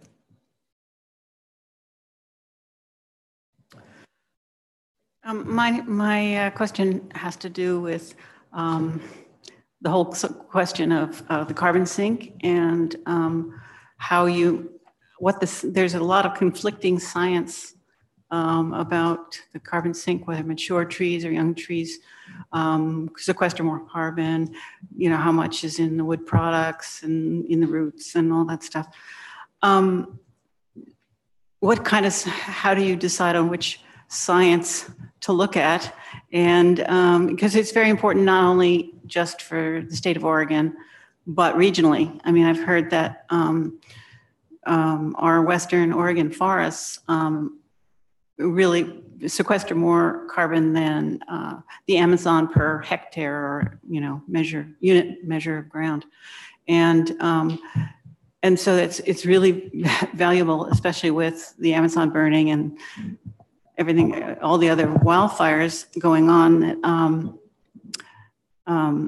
that, we have some metric for being able to measure that carbon sink, whether we're going up or down on it. And obviously growing more trees, that's always going to be positive. But are there things we can do about the way we do our harvesting? So it's sustainable harvesting as opposed to clear cutting, which has an effect on water and soil and landslides and all kinds of other things. And all of those have costs associated. So we're already, adding more and more costs because of the climate sort of thing. So what I guess I'm asking is, how are you going to measure that carbon sink, and what scientists are you pulling in on that, answering that question? And the other question has to do with the financing part of it. I mean, I think you've done a really lovely plan here. It seems very well organized. It's easy to find things. But again, it's a high level plan, and we understand that. It has to last for a long time, and then you can get into the weeds and do the flexibility at the lower end. The finances is very difficult for you guys because you have your timber harvests are making how many people you can apply can do the work, invoice the bills and all that stuff. And that's a very hard position. So I'm thinking about what other external sources other than the general fund might you find to be able to, hire staff, sufficient amount of staff to do the work that you really want to be doing. And are there things such as looking at, since everybody cares about, the forest fires and is under threat of their house burning or smoke inhalation and all the other stuff that's going along with wildfire and climate stuff, how about looking for private investments or changing laws so that insurance companies who are a stakeholder in this, they have to pay out a lot of money when the house burns down. What if premiums went just to wildfire prevention and everybody pays into that thing, and then it's not so much of a burden on any branch or any department or any general fund? There must be other ways to pull in private involvement in so that to address the climate and to address the forest. I'm sorry I'm so long-winded about this, but I don't know how to simple it. It's a big picture is what I'm concerned about. Well, those are really important conversations. I think what I'd like to do is take a stab at the carbon piece first, and again, invite others to weigh in here. A couple things that I would say is, with the draft forest management plan and the guiding principles and the notion of importance of climate change and carbon sequestration is certainly, throughout this draft plan. We've heard people would like to see more, and so we'll definitely be looking at that. But remember that, we are just one division of three operating divisions in the agency, all of which are under the policy direction of the Board of Forestry. And they are tackling what is there. They want to be really clear around their policy around climate change and carbon storage. And they're going to spend some time working on that. So in a way, I would say State Forest, in terms of setting policy statements, is a little bit ahead of the agency as a whole. I don't want to overstate that, because each program and division in the agency has some pieces of climate change that they're considering and working on. But in terms of establishing a policy statement, I think we're a little ahead of the game there. So it's really important for the Board of Forestry, in my view, and we talked about this at their January meeting, to take over the leadership of that again, and that everything we do then is anchored into what the agency as a whole is saying. And I'm confident that what we're doing is consistent with how the board is thinking about it. They just need to be able to kind of put it on paper. One of the things that's informing their decision, which goes to your question a little bit, is there's been a carbon storage and flux report on in terms of what's being sequestered, stored, and leaving the forested systems. So that report was just completed, and it measures all the things that you just listed off, and it characterizes it by landowner and some other metrics as well. And so there's a analysis of state forests in there and how much carbon is sequestered and stored, I should say, in state forests. Where can we get that report? It's going to be on the Board of Forestry meetings link on our ODF website. Is usually where we can't the public get past meeting materials from Board of Forestry meetings off of our website. But we can, Peggy, I think we have your information somewhere. Maybe make sure you leave a card for us, and we'll make sure. I'm you Josie. get it. I'm sorry. I'm Josie. I'm sorry. I'm a subset of Peggy. Sorry. I've said that too many times now. I'm pretty new to this topic. I'm brand new to the topic, but I report to her. Okay, so we'll make sure we get that paper to you in case it's hard to find on the website. So interesting thing about that is State Forest is actually storing more carbon than the other land bases in Oregon. With that said, the agency recognizes that there needs to be more data collection on State Forest. We're a pretty small land base, and so there needs to be what's called a densification of plots on State Forest. And so we're working with another program here in the agency that's really taking the lead on the climate change and carbon topic to get more samples on State Forest so that we can track that. So I'm going to pause there and see if Brian or Mike want to add to that. Yeah, sure. So what we are doing is we are always improving, trying to pursue forest inventory improvements. And one of the ways that we're doing that is we will be employing some new technology around inventory that's been evolving for a decade now, easily, around LiDAR, remote sensing. And partnering with the Forest Service FIA program. And so that's the densification of plots on our land that Liz is referring to. And it will inform our overall inventory. So it will help us better report on everything from habitat metrics to timber volume to carbon, and be able to do it in a way that is consistent with the way others are reporting it. And we don't do a whole lot of our own in the State Forest Program division of our own carbon analysis, other than calculating what we have. The methodologies and all that behind it are resources planning folks do, and our partnership and planning shop, and they partner with FIA directly more on a analyst to analyst level to figure those things out. So we are trying to integrate with the overall effort so that what we're reporting is consistent with what other experts are reporting.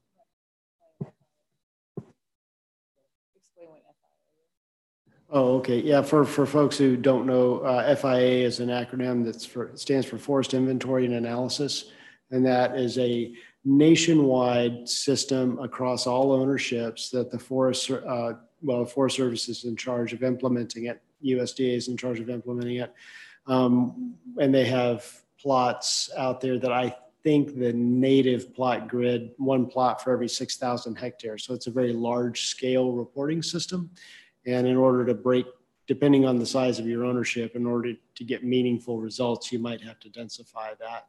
But anyway, it's a federal program that's longstanding and ongoing and robust. It doesn't show any signs of going away anytime soon. So it's reliable. Speaking of inventories, is there any old growth trees on ODF land? Absolutely. Do you have any idea how much? 5. No. Don't say acreage. Because of the history of our lands, we do have very little in terms of true old growth. We have very few stands of old growth. Very few. What does that mean? Like so, half dozen, or? I would say probably in terms of true old growth, we only have a few hundred acres statewide across our ownerships. I'm thinking in terms of a FEMAT definition, Forest Service Northwest Plan type definition that people have been using for quite a while, which would be a stand of 175 years plus. Yep, generally speaking. And so we have very little of that, like I say, just a few hundred acres statewide on our ownerships. We have scatterings of individual old growth trees. We have a policy in place and have for a long time that we do not cut existing old growth stands, and we do not cut existing old growth trees except as absolutely necessary. Even in a clear cut situation, those would be leaf trees and that sort of thing. We would cut them for safety reasons, perhaps might be about the only reason that we would actually cut a tree that was significantly old. Go ahead. Is that the same as a witness tree? Have you heard that term? Yeah, and so witness tree is specific to surveying and setting property corners. And those are protected by law for everybody across the board. Nobody should be cutting a witness tree. Does some of that old growth include managed forests? I mean, forests that have been cut over 175 years ago? So, I mean, all of our stands exist in a managed or disturbed context, generally speaking. It's the best way to answer that. Our remnant trees now that we find in our stands, if I were to use the Astoria district as an example, whereas the Tillamook was primarily burned, the Astoria district, the Clatsop lands in Clatsop County were primarily railroad logged in the 20s and 30s. And a lot of the trees there, if they are larger trees now, they were probably scrappy trees then that didn't pay their way to the mill. Now, whether any of those individual trees are actually old growth, I wouldn't know on a case by case basis, but that's kind of the context. And they have not necessarily in all cases a managed stand, although quite a few of those stands have been thinned at some point. They exist in the context of a naturally regenerated stand there, for instance. Whereas we have stands on our Western Lane district that have perhaps where we're more intermixed with federal ownerships. And there we might have more, still not large stands of old growth, but smaller areas, residual pieces of stands. Again, they had a disturbance history all their own before we got them as well in a lot of cases. Thank you.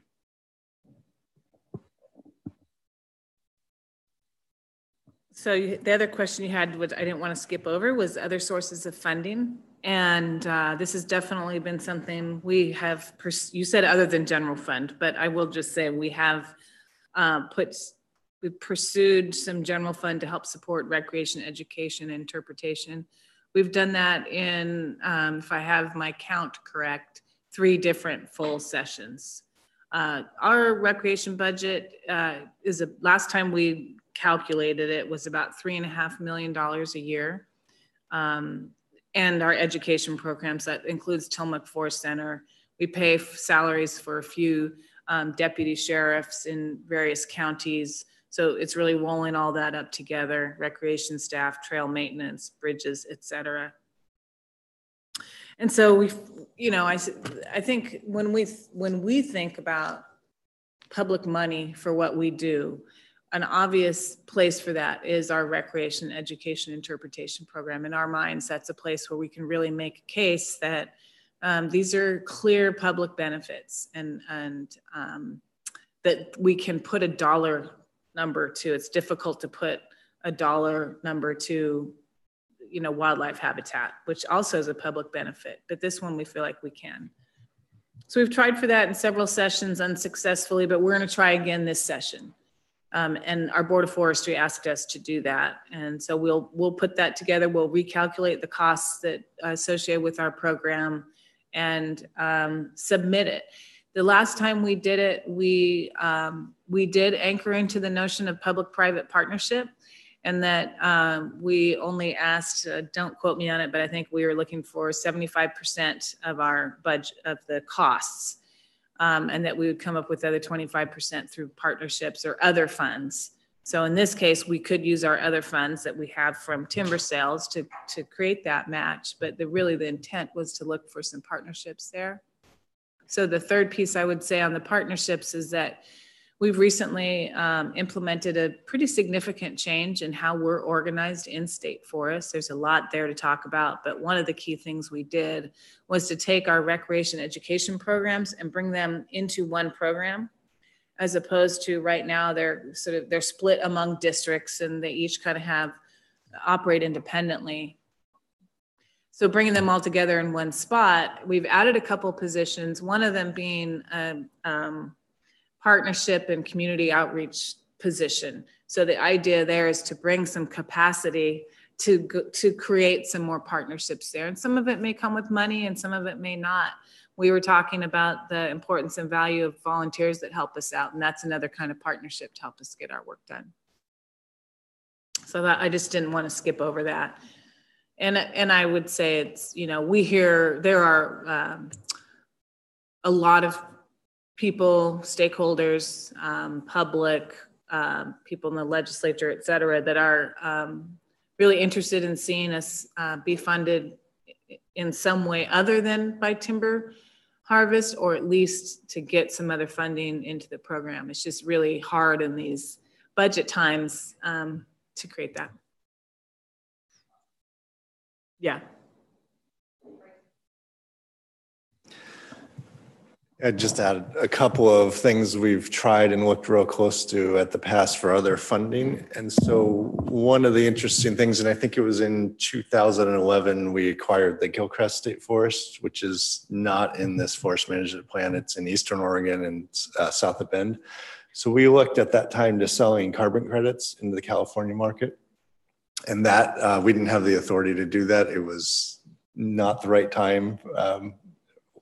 According to the Department of Justice, to be able for Oregon to sell things into California at the state level. And so I think the environment for carbon market's a lot different now than it was then. And so that answer might've been different, but we did look at that in about 2011. Another thing we've looked at for several years is a fee program for our recreation. And we've decided against doing that because the cost of trying to implement and enforce that program is going to far exceed any revenue.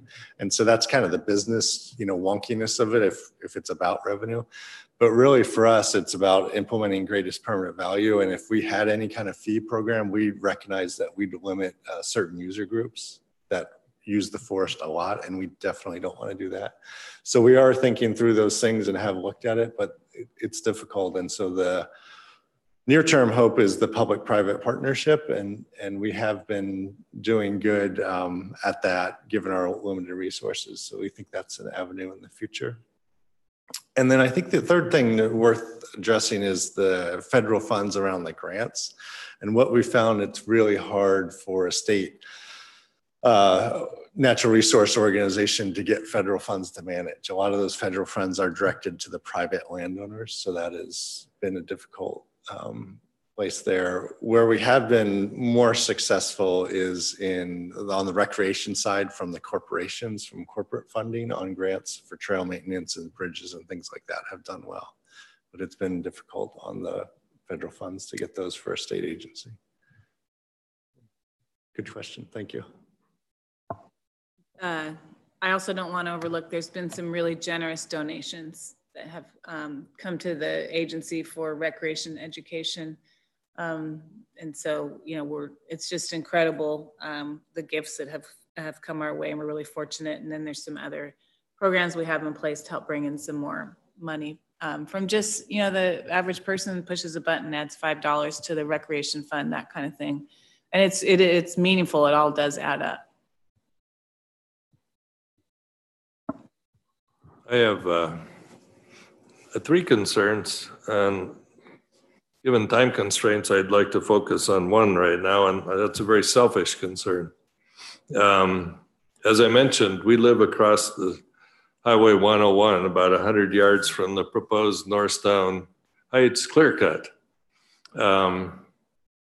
And our house, my wife and I, draw 100% of our drinking water from the proposed clear cut area, as do most of our neighbors.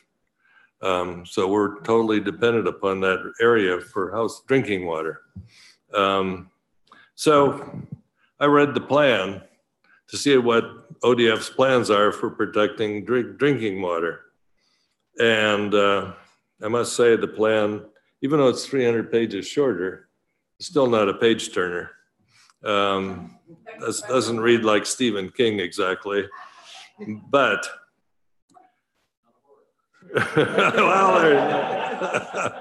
got it. So what I found is this, that there's not a single chapter in the 168 pages dealing with protecting drinking water. There's not a subchapter that deals with protecting drinking water. There's not a single appendix that deals with protecting drinking water. So then I cut to the chase. I said, okay, the measurable objective, that's what they're gonna do. All the other stuff is, well, I won't say fluff, but it's just sort of building up to the measurable objectives. So there are 52 measurable objectives. And in 2 of the objectives, the word water is mentioned.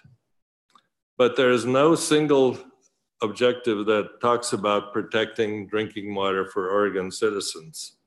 So I'm quite concerned about this.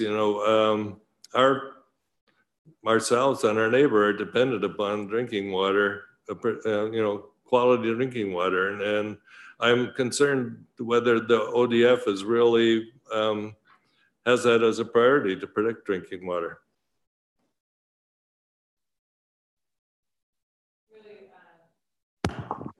I think you have a very good point. And so I will definitely take that to heart and look for ways to improve the plan to address that. So thank you. And yes, it is critically important to us and what we think needs to be provided to Oregonians. Yeah, thank you. I think, the error we made is some assumptions. And so we referenced the Clean Water Act and la, but that's just government speak for what you are saying needs to be very clear in black and white. So thank you.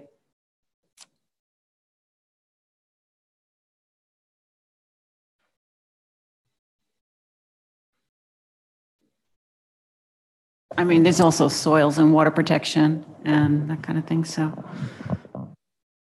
that affects what you can do.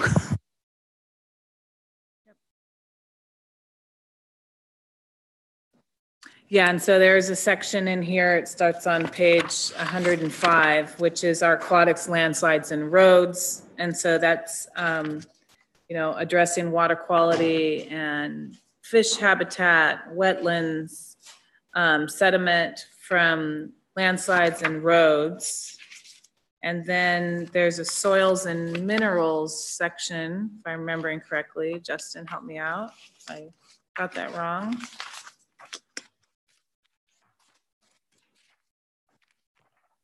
There it is, yes. Soil and minerals starts on page 118. So there's a couple different places where we talk about that.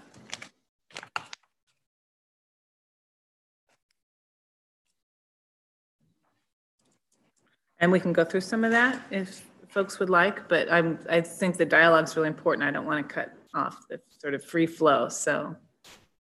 Roger, did you have another? You said you had a few things. So. Yeah. On page 81 of the plan, you talk about a transparent process for stakeholder engagement. And I was happy to see that in there. But my experience has been the opposite. Again, going back like a broken record to the fact that we live across from the Norristown Heights Clearcut. 3 days before the public comment period ended for this, the ODF public comment period, we by accident, a friend of a friend of a friend had read about it, and we found out through a chain of emails that they're proposing to get 55 acres across the street from us. And we didn't, fortunately I had time to get a comment in, but then the district director commented, well, there were no public comments, so we think there are no concerns. Didn't say it quite that brashly. But none of the residents who abut the property, none of the people who derive drinking water from that property were notified of this clear-cut decision before the period of public comment ended. That's not transparency. That's the opposite of transparency. It's taking an action and hoping the citizens don't find out about it. That's how it was looked at for me. That's how it appeared. I mean, how would you feel if you woke up one morning and learned that they're planning to cut down, clear 50 acres across the street from your house? You'd want to know about that advance. You have an opinion about that.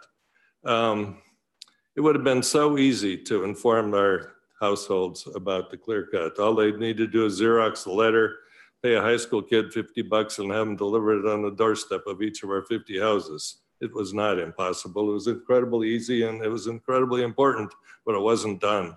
So I'm concerned that other people who are impacted by clear cuts will discover it after the fact. And I hope, and maybe when I was reading this during the Seahawks game, and maybe I missed the part where you talk about how you're going to tell people well in advance when a clear cut is proposed in their area. But I didn't feel that it was there. And I think, I felt really a lack of trust with the Oregon government when that happened. And I hope that the plan can not allow that to happen again to other people.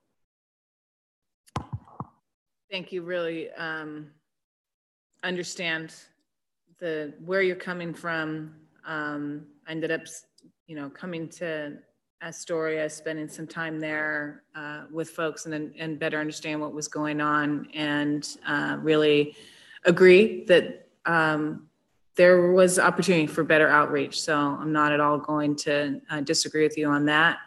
And at this point, the sale is deferred and we'll need to look for other options because it's not going to get any easy, nothing's really going to change in terms of how the neighbors feel. And we recognize that, and we'll need to come up with something different.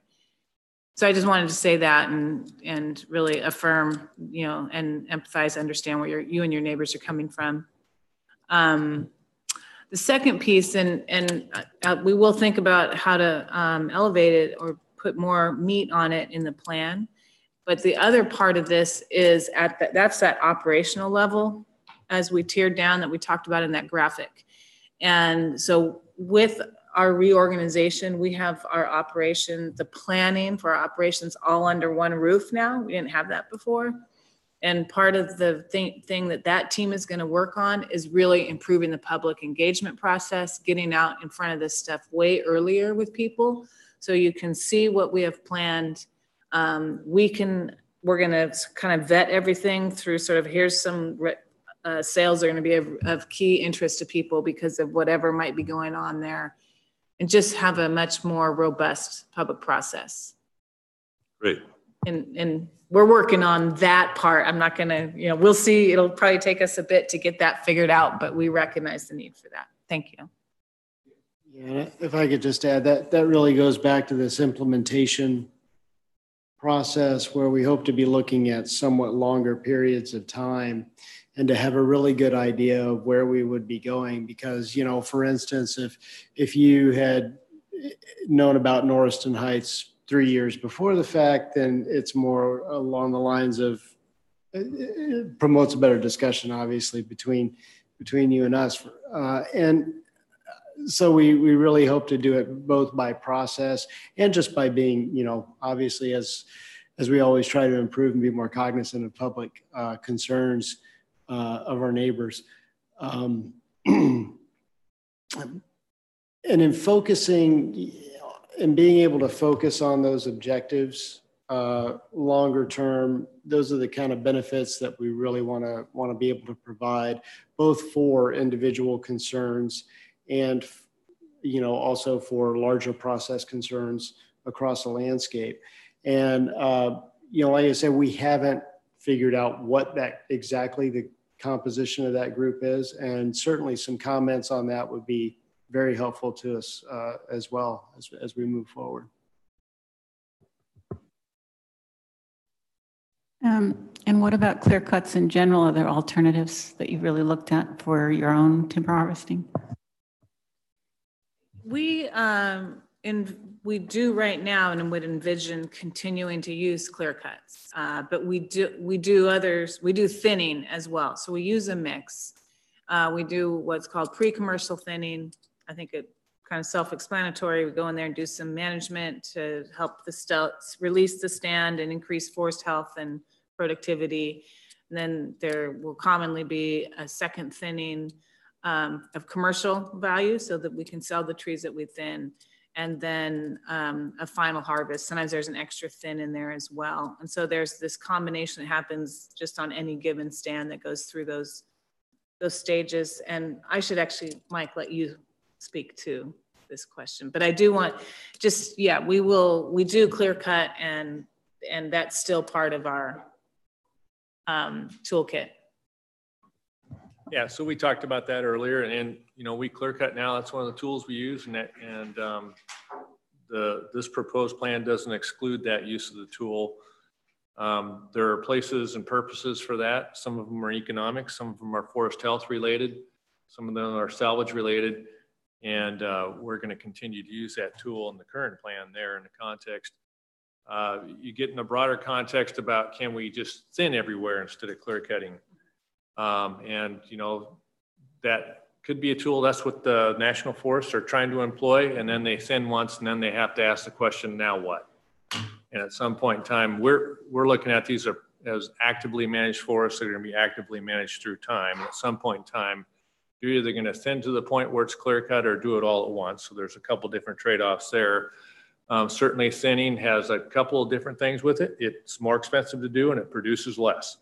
And so that certainly ties us back into two things in terms of what we're trying to manage to stand for and a long-term objective and the economics of it. But also the size of I mean, they're experimenting with smaller sections and leaving enough stands of wildlife and soil and water. Right. So I don't know what our average clear cut size is on state forest lands. I know in my district, they're probably average around 30 to 40 acres. The law says you can go up to 120 acres. You see that on some industrial lands, but I think that would be, unless we're in the cases of Swiss needle cast or fire salvage, something like that, those are typically not what you'd see on state forest. And in general, we have longer rotation ages than you'll see on private ownership. So anywhere from 60 to 80 years old, depending on where we are in the forest. And that's interesting. That's kind of, you know, an interesting place to be, because on the one hand, the public doesn't really want to see us cut older trees, but they also want to see us use longer rotation ages. So if you have longer rotation ages, you're going to be cutting older trees. So it's just an, you know, an interesting conversation to have. A double-edged sword. If I could just add to that as well. And Mike, you know, touched on the economics of it as well. And, you know, somewhat depends on the times we find ourselves in. And it goes back to the forest health issue and things that we're actually able to do. Our biggest challenge in being able to implement any strategy really is where we get our funding from and how you know, can we really make it pay for ourselves? For instance, a lot of our forest health issues center on the Tillamook district. It's steep, it's expensive, and the timber's not growing well, so it's not worth very much. So if we go in to say liquidate Swiss needle cast infected Douglas fir stand that's, you know, in really bad shape and try to replace it with something else that's more appropriate for the future, sometimes those units don't even pencil out themselves overall, much less on the 36.25% of the revenue that we get to keep to try and cover our expenses. And so we really go in the hole that way. So again, you know, I won't rehash the conversation about alternative funding sources and stuff like that, except to say that we are just, you know, in one way, we are just one big pot of cash. And so, you know, we think about these things in isolation, but honestly, the more money that we get to help support recreation, say, that less that we're spending out of the FDF on that, the more that we could spend on restoration and that sort of thing. To clear cut specifically, you know, there's a lot of it on the landscape on private industrial lands. I think everybody knows that. You know, they see the rotation age, generally speaking, going down over the last 20 years pretty significantly, and how those plantations are managed. You know, I'm not going to sit here and say that we're herbicide free, because we're not. We do spray, but we do spray a lot less. We try to do a lot less site prep than some of your more intensive industrial style plantations.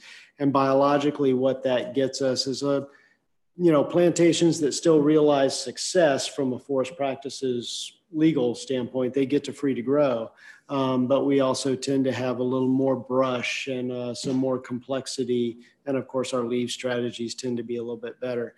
And one of the things that we found over time, and the, you know, some of the landscape level effectiveness monitoring is found associated with the Northwest Forest Plan, even is found early complex habitat, early seral complex habitat is in fairly short supply. It's in less supply on federal lands because they've had the ingrowth and they haven't been cutting. And it's in short supply on industrial lands because, you know, quite frankly, that's not where the profit is for them. But, you know, we in most cases, I think, have a fairly good balance around that habitat type. Just putting in a plug for clear cuts. Our clear cuts. And I guess I'll just add a few comments there from the Fish and Wildlife perspective. I mean, obviously there's winners and losers out there. I mean, you know, different stand ages and types accommodate different suites of species. So that's what really brings us to the table here, is trying to find that balance. It's not easy. They're hard discussions to be had. Certainly there's an emphasis on threatened and endangered species. A lot of emphasis going into that and trying to, you know, get a pathway to the future that's going to benefit those older forest associated species. But like Mike said, there are a suite of species that really key in on early successional forest habitats as well. Deer and elk are maybe the focal species, but there's a lot of songbird species that focal that focus in on the shrubs associated with early sterile forest conditions. So you know, there's winners and losers out there. That's a reality. And we're trying to balance those competing objectives. It's not easy. There's some tough decisions to be made, but we're trying to address it in the best way we can.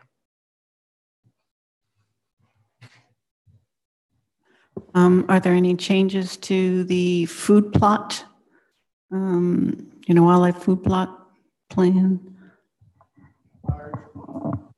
Are you referring to the forest practice rules that just recently got developed for wildlife food plots?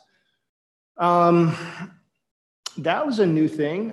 Certainly, I think there's some good benefits there, and it was really in recognition of trying to address some of those early forest or early sterile species associates. Again, pollinators are getting big on the radar screen. How can we address, you know, those landowner objectives that want to maybe address other things than growing and harvesting trees, which is certainly the primary emphasis of the forest practice rules, and that's great. But this was an attempt to kind of address some of those other concerns within that framework. So I think it's a good thing we have it on the books. It's a small thing. There's some interest in it, but it kind of goes back to landowner objectives. And that's really where it should be, I think. Some people really want to do things like that, others don't. So we certainly have to take into consideration private landowner objectives. But the new rule does allow for, and I can't remember all the stats, but depending on the size of the forest landowner's ownership, a % of that can be, the food plot strategy can be applied. And it basically releases them of the reforestation requirements, but it's only a small part of their ownership, and they have to describe how they're meeting those wildlife objectives. But it doesn't apply within the forest? Do you experiment with food plot areas?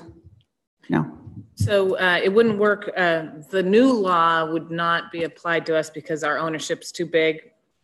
I'm not even sure it could be used by state ownership. It might only be applied to private, but even if we could, you have to have a much smaller ownership. As far as food plots, I wouldn't say we've used that terminology, but our vision now and strategy for managing our upland forests and in our current plan, as well as carrying over in this plan, is the notion that we need a range of habitat types across the landscape. And so a certain percentage would always be, it would be in different places on the landscape, but a certain percentage of it would be in this early sterile stage. And because of the way we use herbicides, it does allow for and create a greater complexity in shrubs and herbs that come back. And then combined with leaving green trees, snags, and down wood also provides for some of that habitat that when it's occurring within those younger stands provides for specific species, like songbirds being a classic one. But we don't call them food plots in the plan, but it's a similar idea. I want to say, what's the percentage in the current plan of our younger cereal? Was it like 10 to 15% be in regen? 10 to 15% of our landscape would be in that young stand age after a clear cut. That's under the current plan.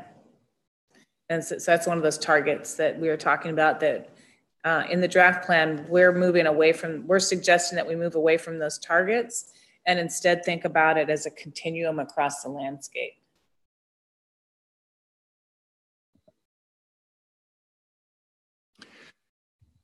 If I could, I've been listening quite a bit and taking notes, and so I have an editorial comment maybe for you all to consider.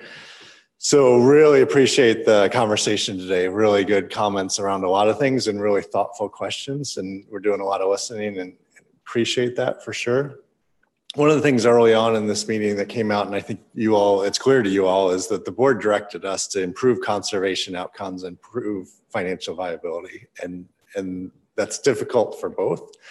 And then we got into a discussion around forest health. And and then on to recreation trails, and also on to clean drinking water. And clean drinking water is, in my opinion, kind of public health and extremely important. And so is the forest health.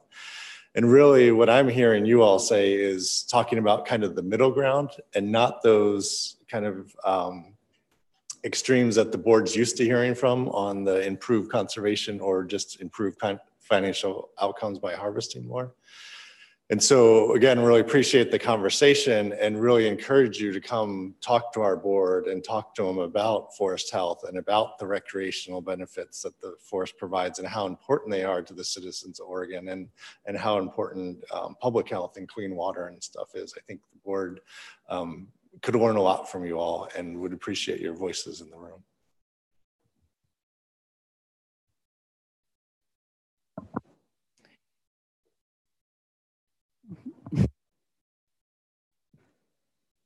Just a, fleeting thought here on recreation and the opportunity for private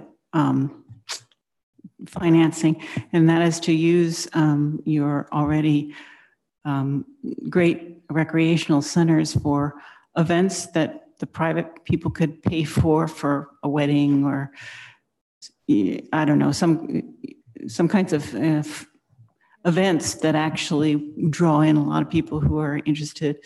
Maybe they want to learn about how things are harvested. You could do kind of things that could be paid for by public expense, I think, to utilize what you already have in terms of buildings and stuff.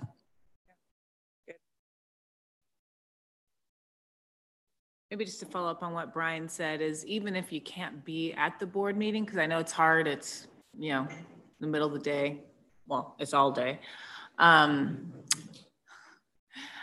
is you can always send in written comments. So some of the board members are really good about reading those. Just want to make sure you know that's an option. The 22nd, right? That's the next one, 22nd. So Wednesday. The 23rd is the actual FMP day. Yeah. It's a 2-day meeting. Okay. So the 22nd is their normal agenda, which will cover a lot of different topics. And then the second day is just this topic all day long on the 23rd. I guess just a comment. I'm kind of curious about how the economics work still. I mean, we have all these competing priorities, but we're dependent on the economics to provide our own funding.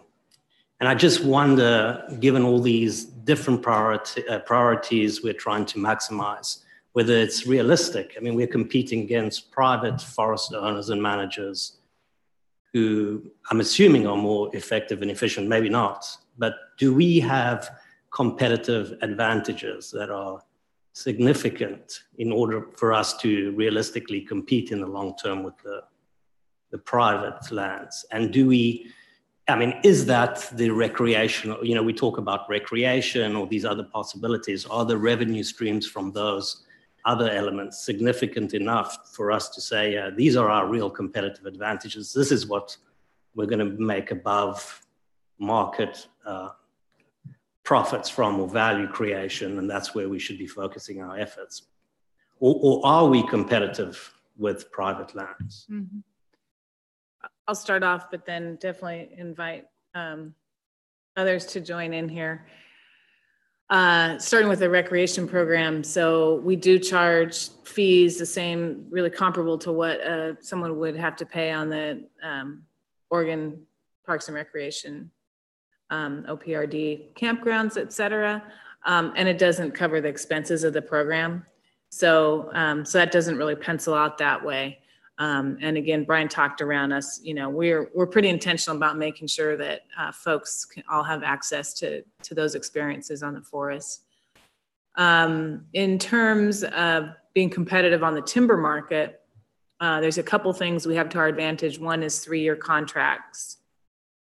And so a purchaser they purchase the timber sale and they have 3 years to go in there and harvest. And so they can really think about the market and harvest when it's the best for them. So they, theoretically, they're paying more for our timber sales because they're going to have that flexibility. And then the final thing I'd say is in some of our districts where we have, just because of the forest conditions there, pretty good diameter trees, pretty large diameter trees, and they're very tall. And so we have good access to what's called the pole market. So telephone poles and that sort of thing. And that's kind of a unique product with our land base. So those are the things I would hit on. And Mike, do you want to? Yeah, I guess, you know, in the field, I don't look at it as a competitive sort of thing. And we introduce competition in when we're selling timber sales, right? And so, and that competition is driven at trying to maximize the revenue that we can bring in. But I don't see us as competing against a particular market. I think we're adding value to markets in most cases. Certainly, if we look at the recreation portfolio, you know, most forest recreation is happening on public lands. There's certainly private venues where people can go. And once again, I don't see us as competing with those venues. We're more addition to. The whole financial viability discussion comes up about looking at this, you know, trying to do this vast array of things: recreation, education, interpretation, reforestation practices, restoration projects, supporting the Board of Forestry, all those things that we do. It's interesting, we sell a ton of firewood cutting permits on the district every year. We charge $20 for 2 cords. Typically, the money we're bringing in from that doesn't even cover our cost to administer the program. People look at, some folks really need that wood to heat their homes. Other folks just see it as a recreational sort of thing to go out, grab the kids, let's go cut some wood and have fun, you know, have a fun day in the woods. So in the end, it comes back to, if we don't have a financially viable timber sale program, that's what's basically funding everything else. And as we explore these other things and other situations, you know, we have an OHV fund that we get a little bit of money for on the recreation side of things. So if you want to ride an OHV in the woods, you got to buy a sticker, and we get some of the proceeds of that. I'm wondering how folks are going to feel when they pull up to the Tillamook Forest Center and it says, "Welcome to the Columbia Sportswear, Oregon Department of Forestry, Tillamook." You know, is that okay? Is that an acceptable thing in today's market? Those are the types of public-private things that would really make a huge influence for us. I don't see us charging $100 for a firewood permit. I don't see us getting to that recreation pass thing, just for the reasons that Brian talked about. It looks good because you're bringing in revenue. By the time we share that revenue with our county partners or the Common School Fund or whoever, financially, it gets really difficult for us to do that. And there are certain sacrifices that we're always going to make for the public good where other landowners might not. And I think a really big example, singular biggest example for us financially where it was tough was during the Great Recession, where private landowners were not selling their timber because the market plummeted. And we still maintained, we still offered sales up basically to support local employment at that point. And that's the kind of thing, I mean, and that's part of greatest permanent value, clearly. And so that kind of thing will always be a significant challenge for us. I have a naive question. On page 95, I read that 98% of your income is from timber sales, which you reiterated today. Is that true of all 50 states, or all 50 states departments of forestry, including North Dakota Department of Forestry, if there is such a thing? Are all of them supported by timber sales 100% or 98%? Or are we unique? So the short answer is no. Most other states are not funded through the sale of timber. But all the states kind of have a different flavor in what their state forests are like, if they even have them. So California has a research forest, but not like a true state forest program like we have. Washington DNR, so just north of us, they have a whole host of land bases that they manage and are funded in different ways. So only some of it, and most of it gets some general fund, but not all of it. So I'd say each state is a little bit different in part depending on its mandate. and have changed. They've all kind of changed over time as well. But I don't know if, do you want anything to add to that? Yeah. I just remind you that when we're talking about that, that's specific to the State Forest Division, right? So when we look at forest practices, the private forest division, they're funded through general fund and harvest tax primarily, and some federal funding. Our protection from fire program is funded through general fund and landowner assessments primarily there. So it does change from section to section, division to division and department. Well, it has been a long few hours, and really appreciate y'all being here and for the really rich dialogue and ideas and questions. I think we've learned a lot and has some things that to think about. So really thank you. Two things I would leave you with. One is just our commitment to carry this information back to the board. Again, some of it we'll be able to incorporate, and we'll be able to explain what we heard and where we think we should go with some of that.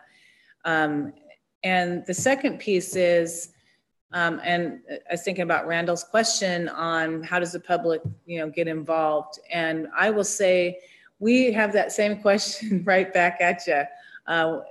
Jason does just a stellar job in outreach with sending out announcements, using different distributions to send out public notices. We have our website. We'll make announcements there. I know there's 3 or 4 other things, I'm sure, social media. So just any feedback you have on the, what you think is the best way to reach people, we'd really welcome that.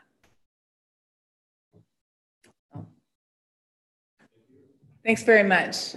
I was just going to add into that. Feel free to distribute the comment opportunities through your own personal networks, because a lot of times that's where we actually do end up getting a good bit of engagement is, you tell your friends, they tell their friends, and public engagement on land management goes viral, right? It could happen. It could happen.